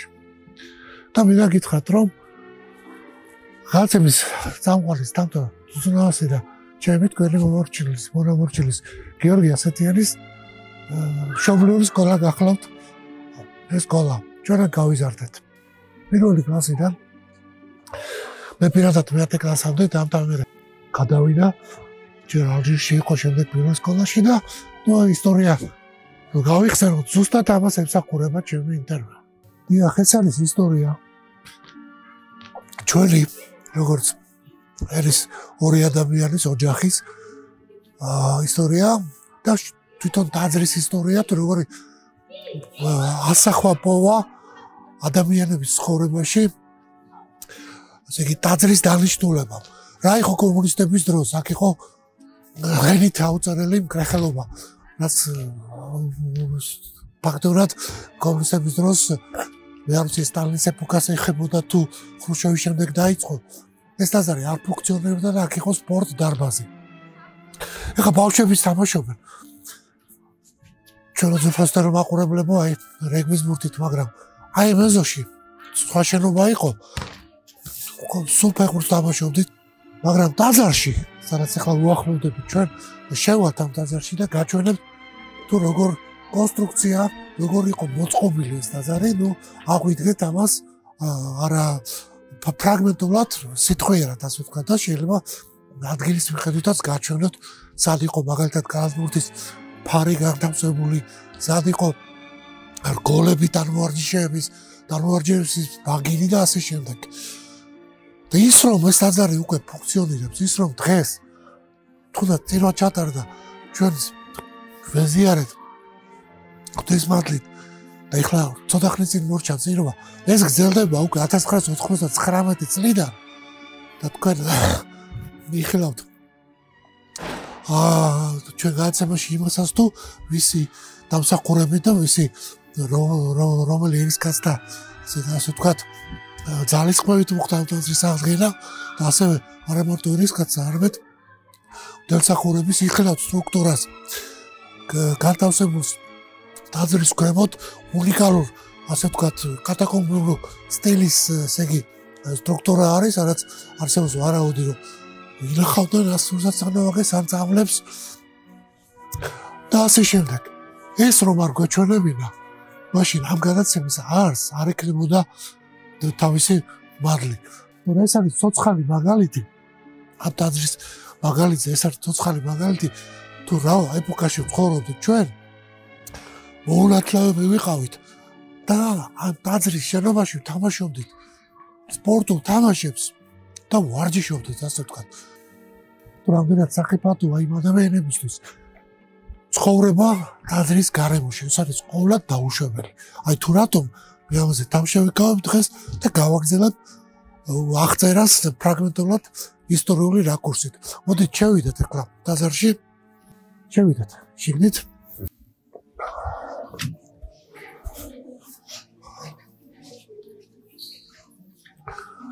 სურათებზე ამ სურათებზე არის უნიკალური ინფორმაცია შემონახული ეს გახლავთ სწორედ თაზრის გუმბათი რაც მამაოც ახსნა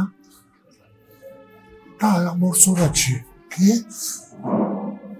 პირველ შემთხვევაში ეს მეორე შემთხვევაში უკვე საგარეო საქმეთა სამინისტროს შენობაც არის აი ეს გახლავთ ამ თაზრის და კიდევ მხოლოდ თაზარია საგარეო საქმეთა შენობა აქ არ არის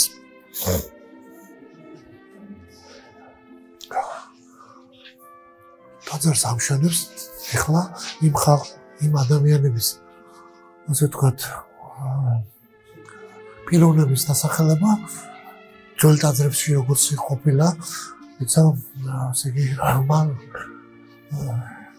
ჩამონათვალი არის ხოლმე ვინ იყო ამ თაზრის ამშენებელი და ვინ პატრონობდა თქვენ შეგიძლიათ აი ჩამოთვალოთ და წავიკითხოთ ეს მადლითა და წყალობით აღვთის მაღლისეთა და ლოცვითა კურთხევითა უწოდეს ამონათარის სასულიერო საქართველოს კათოლიკოს პატრიარქის დამსხეთაბდილის მთავარეპისკოპოსისა ბიჭუდისა ცხუმაფხაზეთის მეტროპოლიტის ილია მეორისა ქალაქ თბილისის თავის იოანე ზოდელაოს სრულმეორნი ზაზა შენგელიას ტელევიზიის ცნობილი ესე იგი თავკაცი საზოგადოებრივი ტელევიზიის ბიზნეს სონგოლაშვილის დავით ღვინიაშვილის ნიკოლოზ ჩარაბიძის გენო ნიჟარაძის ჯამლეთ სურამელაშვილის პეტრე ხურცილავას მაია ჯორჯაძის რევას ხადაძის ავტანელ ჩალაძის იუზა царციძის გივი რუხაძის ირაკლი გამყრელიძის გარჯიტა და ნიტერი შემწეობით განახდა თაზარი ესე წმინდისა მოციქულისა სწორისა დედისა ნინოს 1999 წელს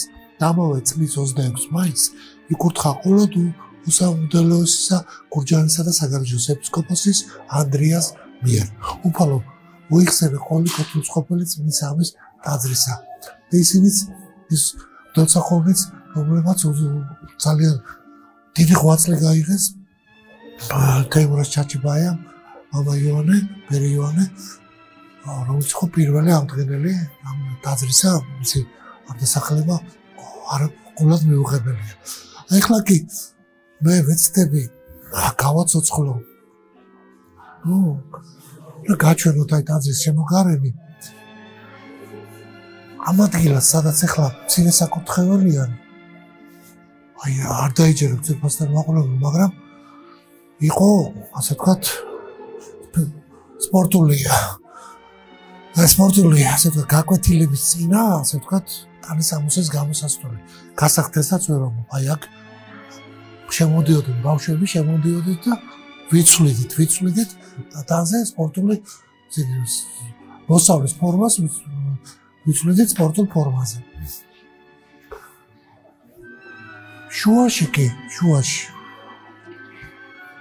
ერთი ფარი განლაგებული კალათბურთის იყო აი ზუსტად სიმეტრიულად ამ ადგილას კიდევ ერთი შემოსასვლელი გახდათ ეს ფეხბურთის თამაში მორჩებოდი ჩემოდიოდი ხოლმე.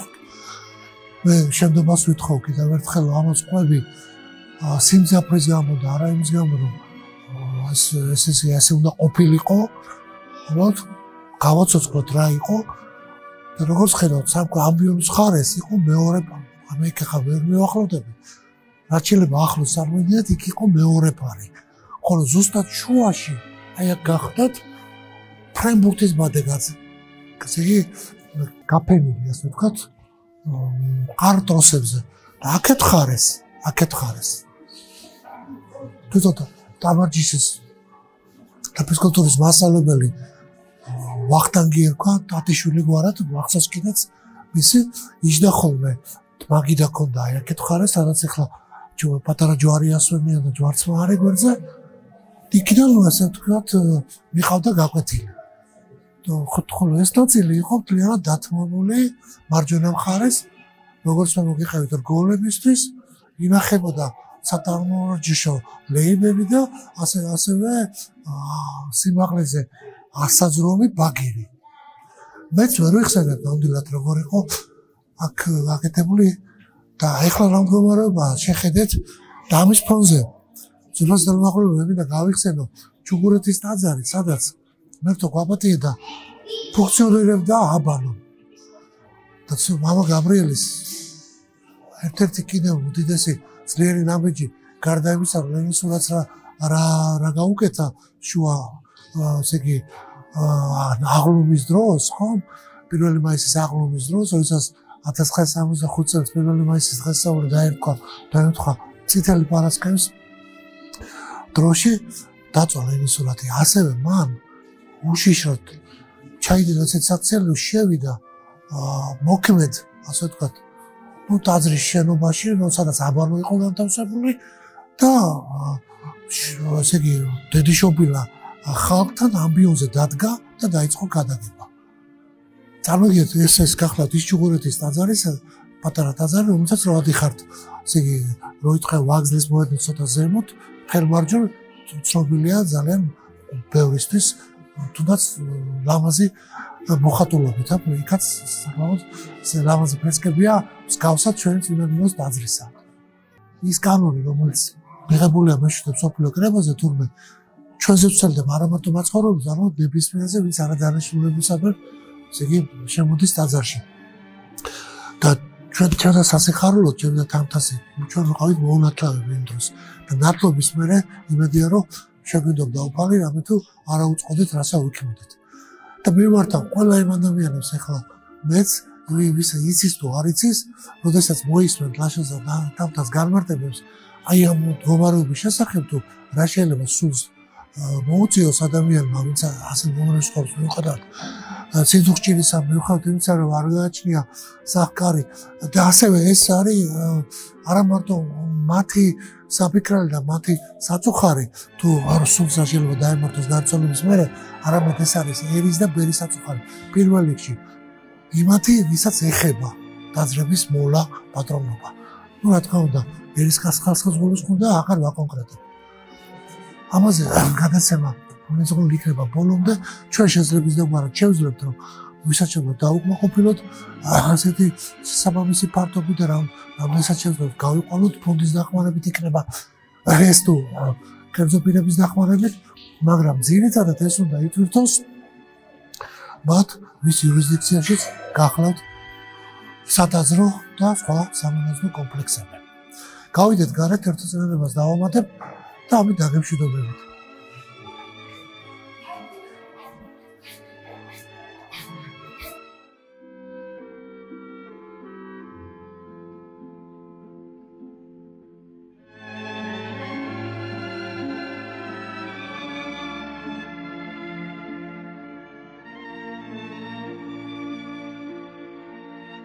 ეხლა ძალიან ბევრი საუბარი მიდის იმაზე, რომ თითქოს ტაძარმა ავთენტურობა დაკარგა, იმიტომ რომ ეს ამ სახით არ იყო ეს ტაძარი.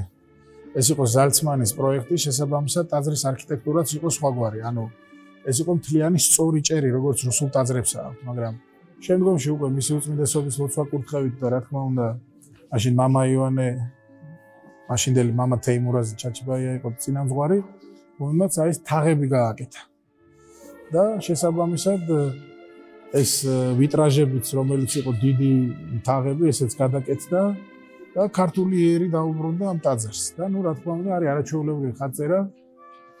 ვასილ ზანდუკელი არის ესეთი ხატწერი, რომლის ხელწერაც არის და არის ძალიან ესეთი შტამბეჭდავი და მნიშვნელოვანი, ყველა აღნიშნავს ამას თვით ხელოვნებაცოდნეებიც კი და აი ეს არის მიმატებული უკვე ეს ნაწილი, ეს არის ზაბულონ და სოსანას სახელობის ტაძარი, როდესაც 1995 წელს საქართველოს სამოციქულო მართლმადიდებელმა ეკლესიამ წმინდანად შერაცხა წმინდა ნინოს მშობლები ზაბულონი და სოსანა, აი მაშინ პირველი ასე ვთქვათ, მათი სახელობის ტრაპეზი დაიდგა აქ ჩვენთან და ანუ ეს არის საქართველოში წმინდა ნინოს მშობლების წმინდანად შერაცხვის მერე ერთ-ერთი პირველი ტრაპეზი, სადაც წმინდა ნინოს მშობლების სახელზე აღესრულებოდა წირვა ლოცვა, რომელიც ასევე ვასილ ზანდუკელის მიერ არის მოხატული და იქ არის საკურთხეველის კონქში მინანქარი, რომელიც არის ასევე არაჩვეულებრივი შესრულება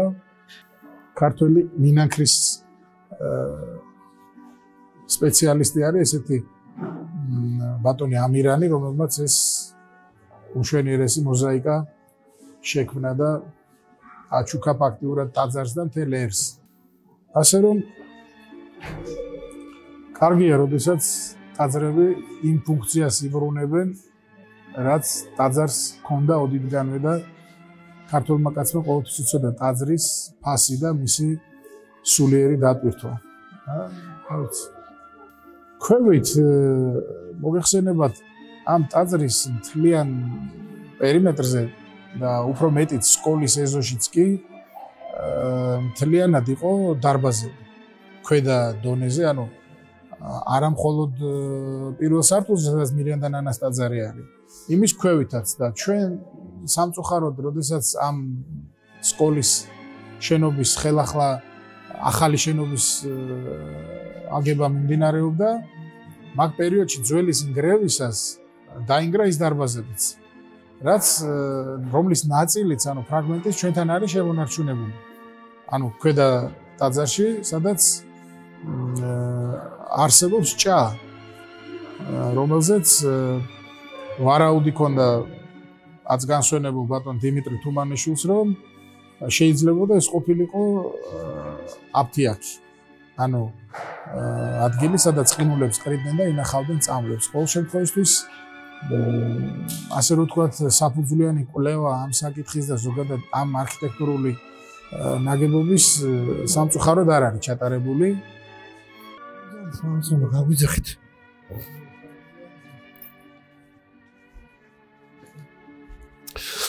ჩვენ ახლა მივემართებით ამას მასპინძლობით, აი იმ ქვედა სართულზე, სადაც მეორე ტაძარიც გია. აი მარჯვენა მხარეს ახლა დაკეტილია ეს ტაძარი.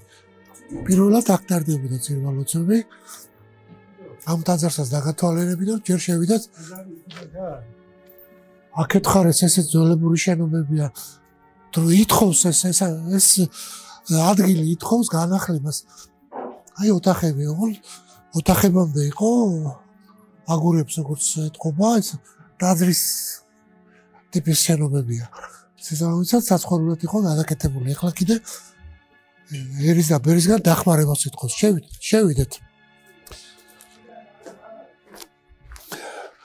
შევიდეთ განათება. და სათავსოს გავივლით ახლა, სადაც მოწყობილი არის გარკვეული ესეთი ინფრასტრუქტურა, საკომუნიკაციო ინფრასტრუქტურა, აი ყველაზე საინტერესო რაც არის, შეხედეთ თაღი. რამ სიმაღლეა თავი აუცილებლად უნდა დახარო და ისე შეხვიდე ამ თაღში. იარე შილოძინიარე. მერე ვიწრო გასასვლელი. აი აქეთაც სულ ძველი ნაგებობები ძალიან საინტერესო იქნება თქვენთვის. და აქ უკვე ვიზუალურად თუ გახსოვთ, საიდანაც დავიწყეთ ჩვენ ინტერვიუ, ესე იგი სიარეთის შემოსასვლელი, აქ ეთყობა კიბეების კომპლექსიც იყო ასასვლელი თავის დროზე, ხა ბოლომდე რესტავრირებული ისეთ კონდიციამდე არ არის. როგორც უნდა იყოს. და ძალიან საინტერესოა მამასა ერთ-ერთ სიტყვას თუ გვეტყვით აქ რასთან აქვს საქმე. გაიცანეთ ზურფასდორ მაყურებლებო ამ ტაძრის ჩვენ ტაძრის ერთ-ერთი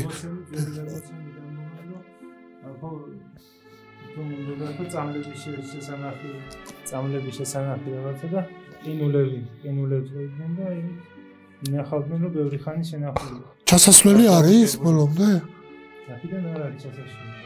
ჩადიოდნენ ეს. ესაც კიდევ ერთი ამოცანა.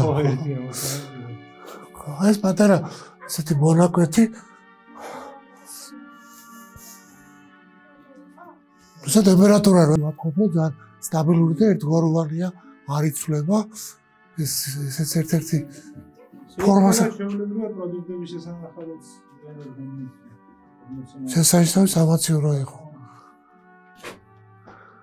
ეხლა პატარა ტაძარის დავათვალიეროთ მოსაბა გაგვიძახი თუ შეიძლება გაგვიძახით რა მოდი შვილო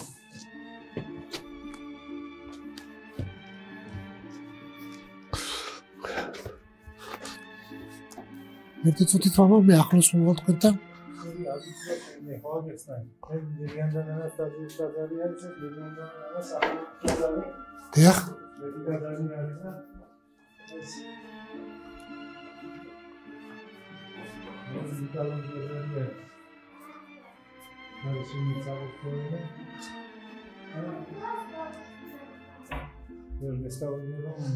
ეს ძალიან კარგი გამახსენდა ახლა აქეთ ესე იგი ეს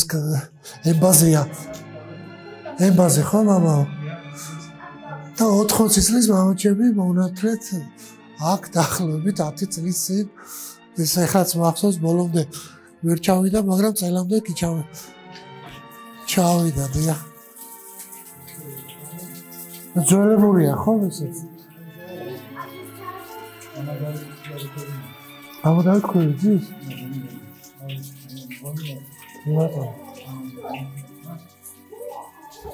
კიდევ ერთი ნიშანდობლივი თემა რომ მამაჩემ 80 წლის იყო და მასთან ერთად მოინათლა ჩვილი ბავშვი თვეების ესეც ძალიან ესეთი ფაქტი გავიხსენეთ გავიდეთ ეზოში აქაც შადრევანი სადაც იყო როგორც მამა მიქაელმა გითხრა ამ ადგილას ყოფილა შადრევანი აი აქ თავდება კომპლექსი ძველებური კომპლექსი საბედნიეროდ რომელიც უკვე აღდგენილია ფუნქციონირებს ზედაც ქვედა ტაძარი უკვე 1999 წლიდან ფუნქციონირებს და ქარი მოლამორჩილი მეც განცემის სამყაროც გამოდონი თამთაც დავითის გიორგობიანის ფაქტურად ხშირი სტუმრები ვართ მე ბოლო 2 წელია უკვე აქ დავდივარ და მამასაბას უმადლი მისი ხელდა მეზიარებით და ვერთვაქრას რომ ასე სულ აი ჭეშმარიტად საიდუმლო სახსრულების კუთხით და ჭეშმარიტად სიყვარულით და თავდაბლობით აღჭურვილები გვეახლოთ უფალს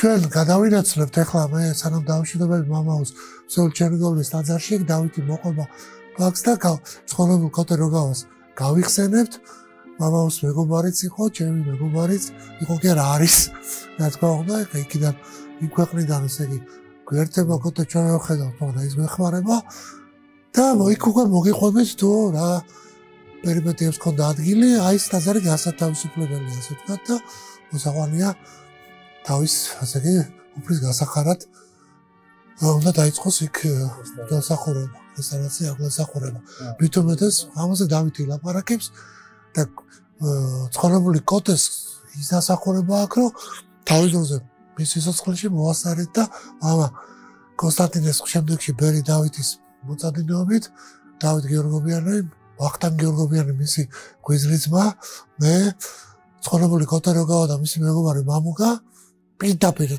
ესე იგი შეუჩერებლად შევედით და მამამ გადაიხადა პარაკლისი ჩვენ კიდევ ვიყვებოდით უკან გადავინაცვლებთ იმ ტაძრისკენ დიდი მადლობა მამაო დაგლოცეთ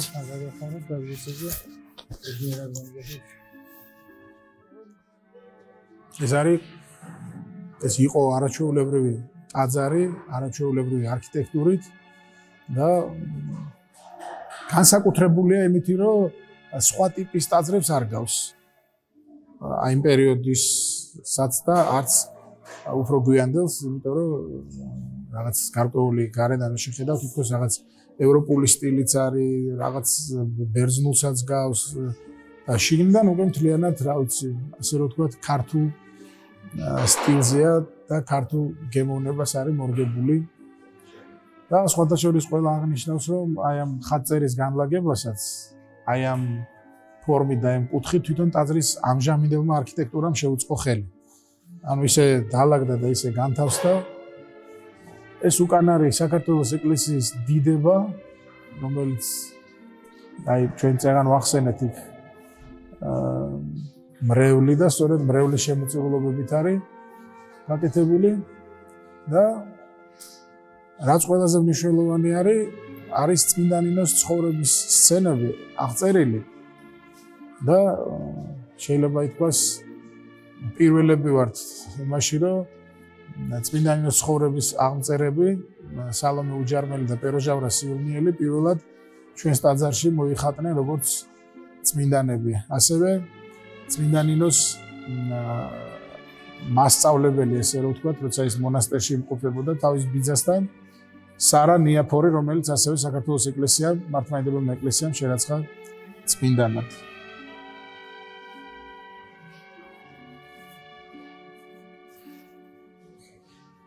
შეგვეციოს წმინდა ნინო. შეგვეციოს. დაგვიფაროს. ერთმან დაგვიცეთ და გაგაძლიერეთ. მე ხარ გავართ ტაძრის ეზოში და აქ მინდა გავიხსენო მამა გაბრიელეს, ასე ვთქვათ, ერთი ეპიზოდი ცხოვრებიდან, როდესაც სამთავროს ტაძრიდან ის და მისი ერისკაცი დახვლები გამოდიოდნენ, 15 მეტრის გავლის შემდეგ მამა გაბრიელი მოტრიალდა და დაიწყო დანერწყვა ტაძრის მიმართულებით.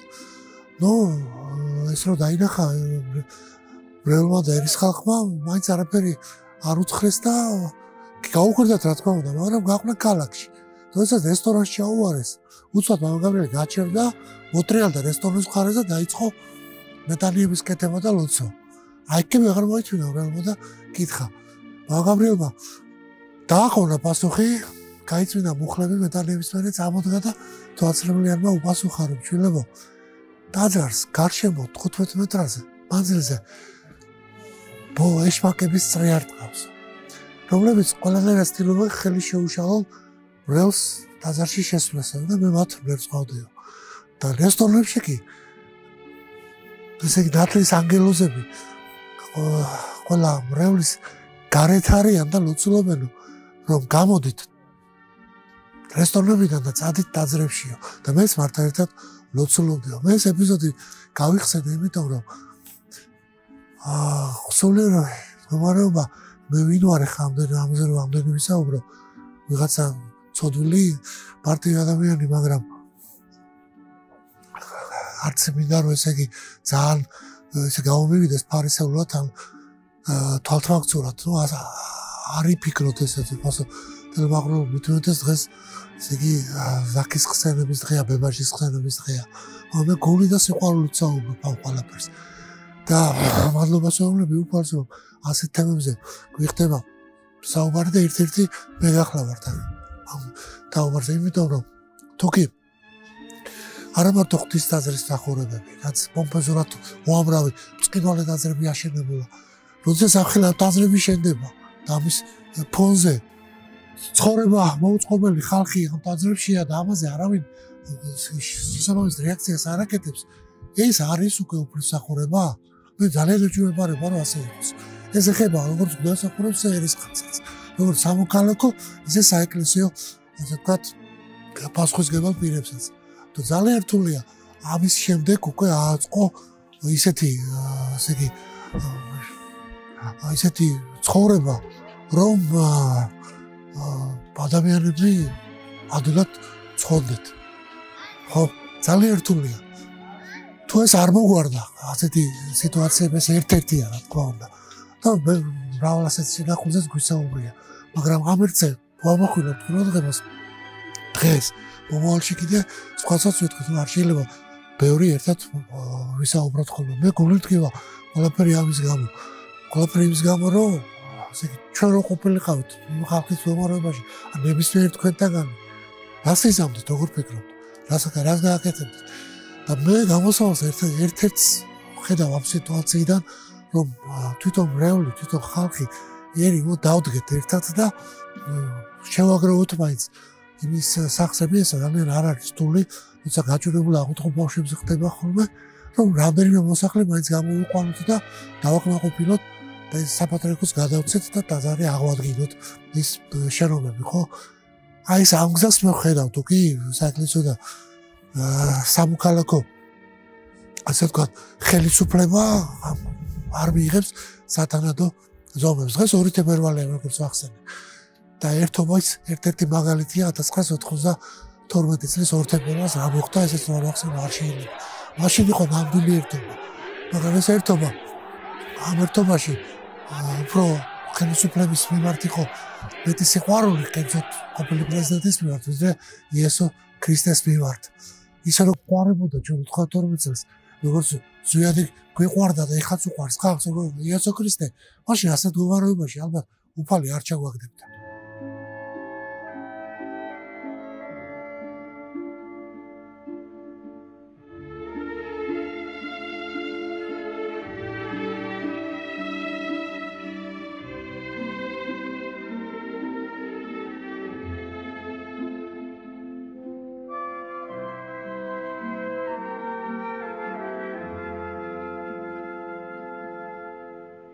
ჩვენ არ გვაქვს ილუზია, რომ ამ ფილმით უცებ გადავწყვიტავთ საკითხს, მით უმეტეს ჩვენ. დაურიგებთ მოსახლეობას, ბინებს, ტაძრებში აღვადგენთ ღვთისმსახურებას, რა თქმა უნდა, არა. შევეცადეთ ამ ფილმით ხმა მიგვეწვდინა იმ ადამიანებისათვის, ვისაც ხილი წიფება დახმარების გაწევა. შეძლებს დაგვარად უფრო ნათლად წარმოჩინებული და გაანალიზებული მიგვეწოდებინა მათთვის ეს საკითხი.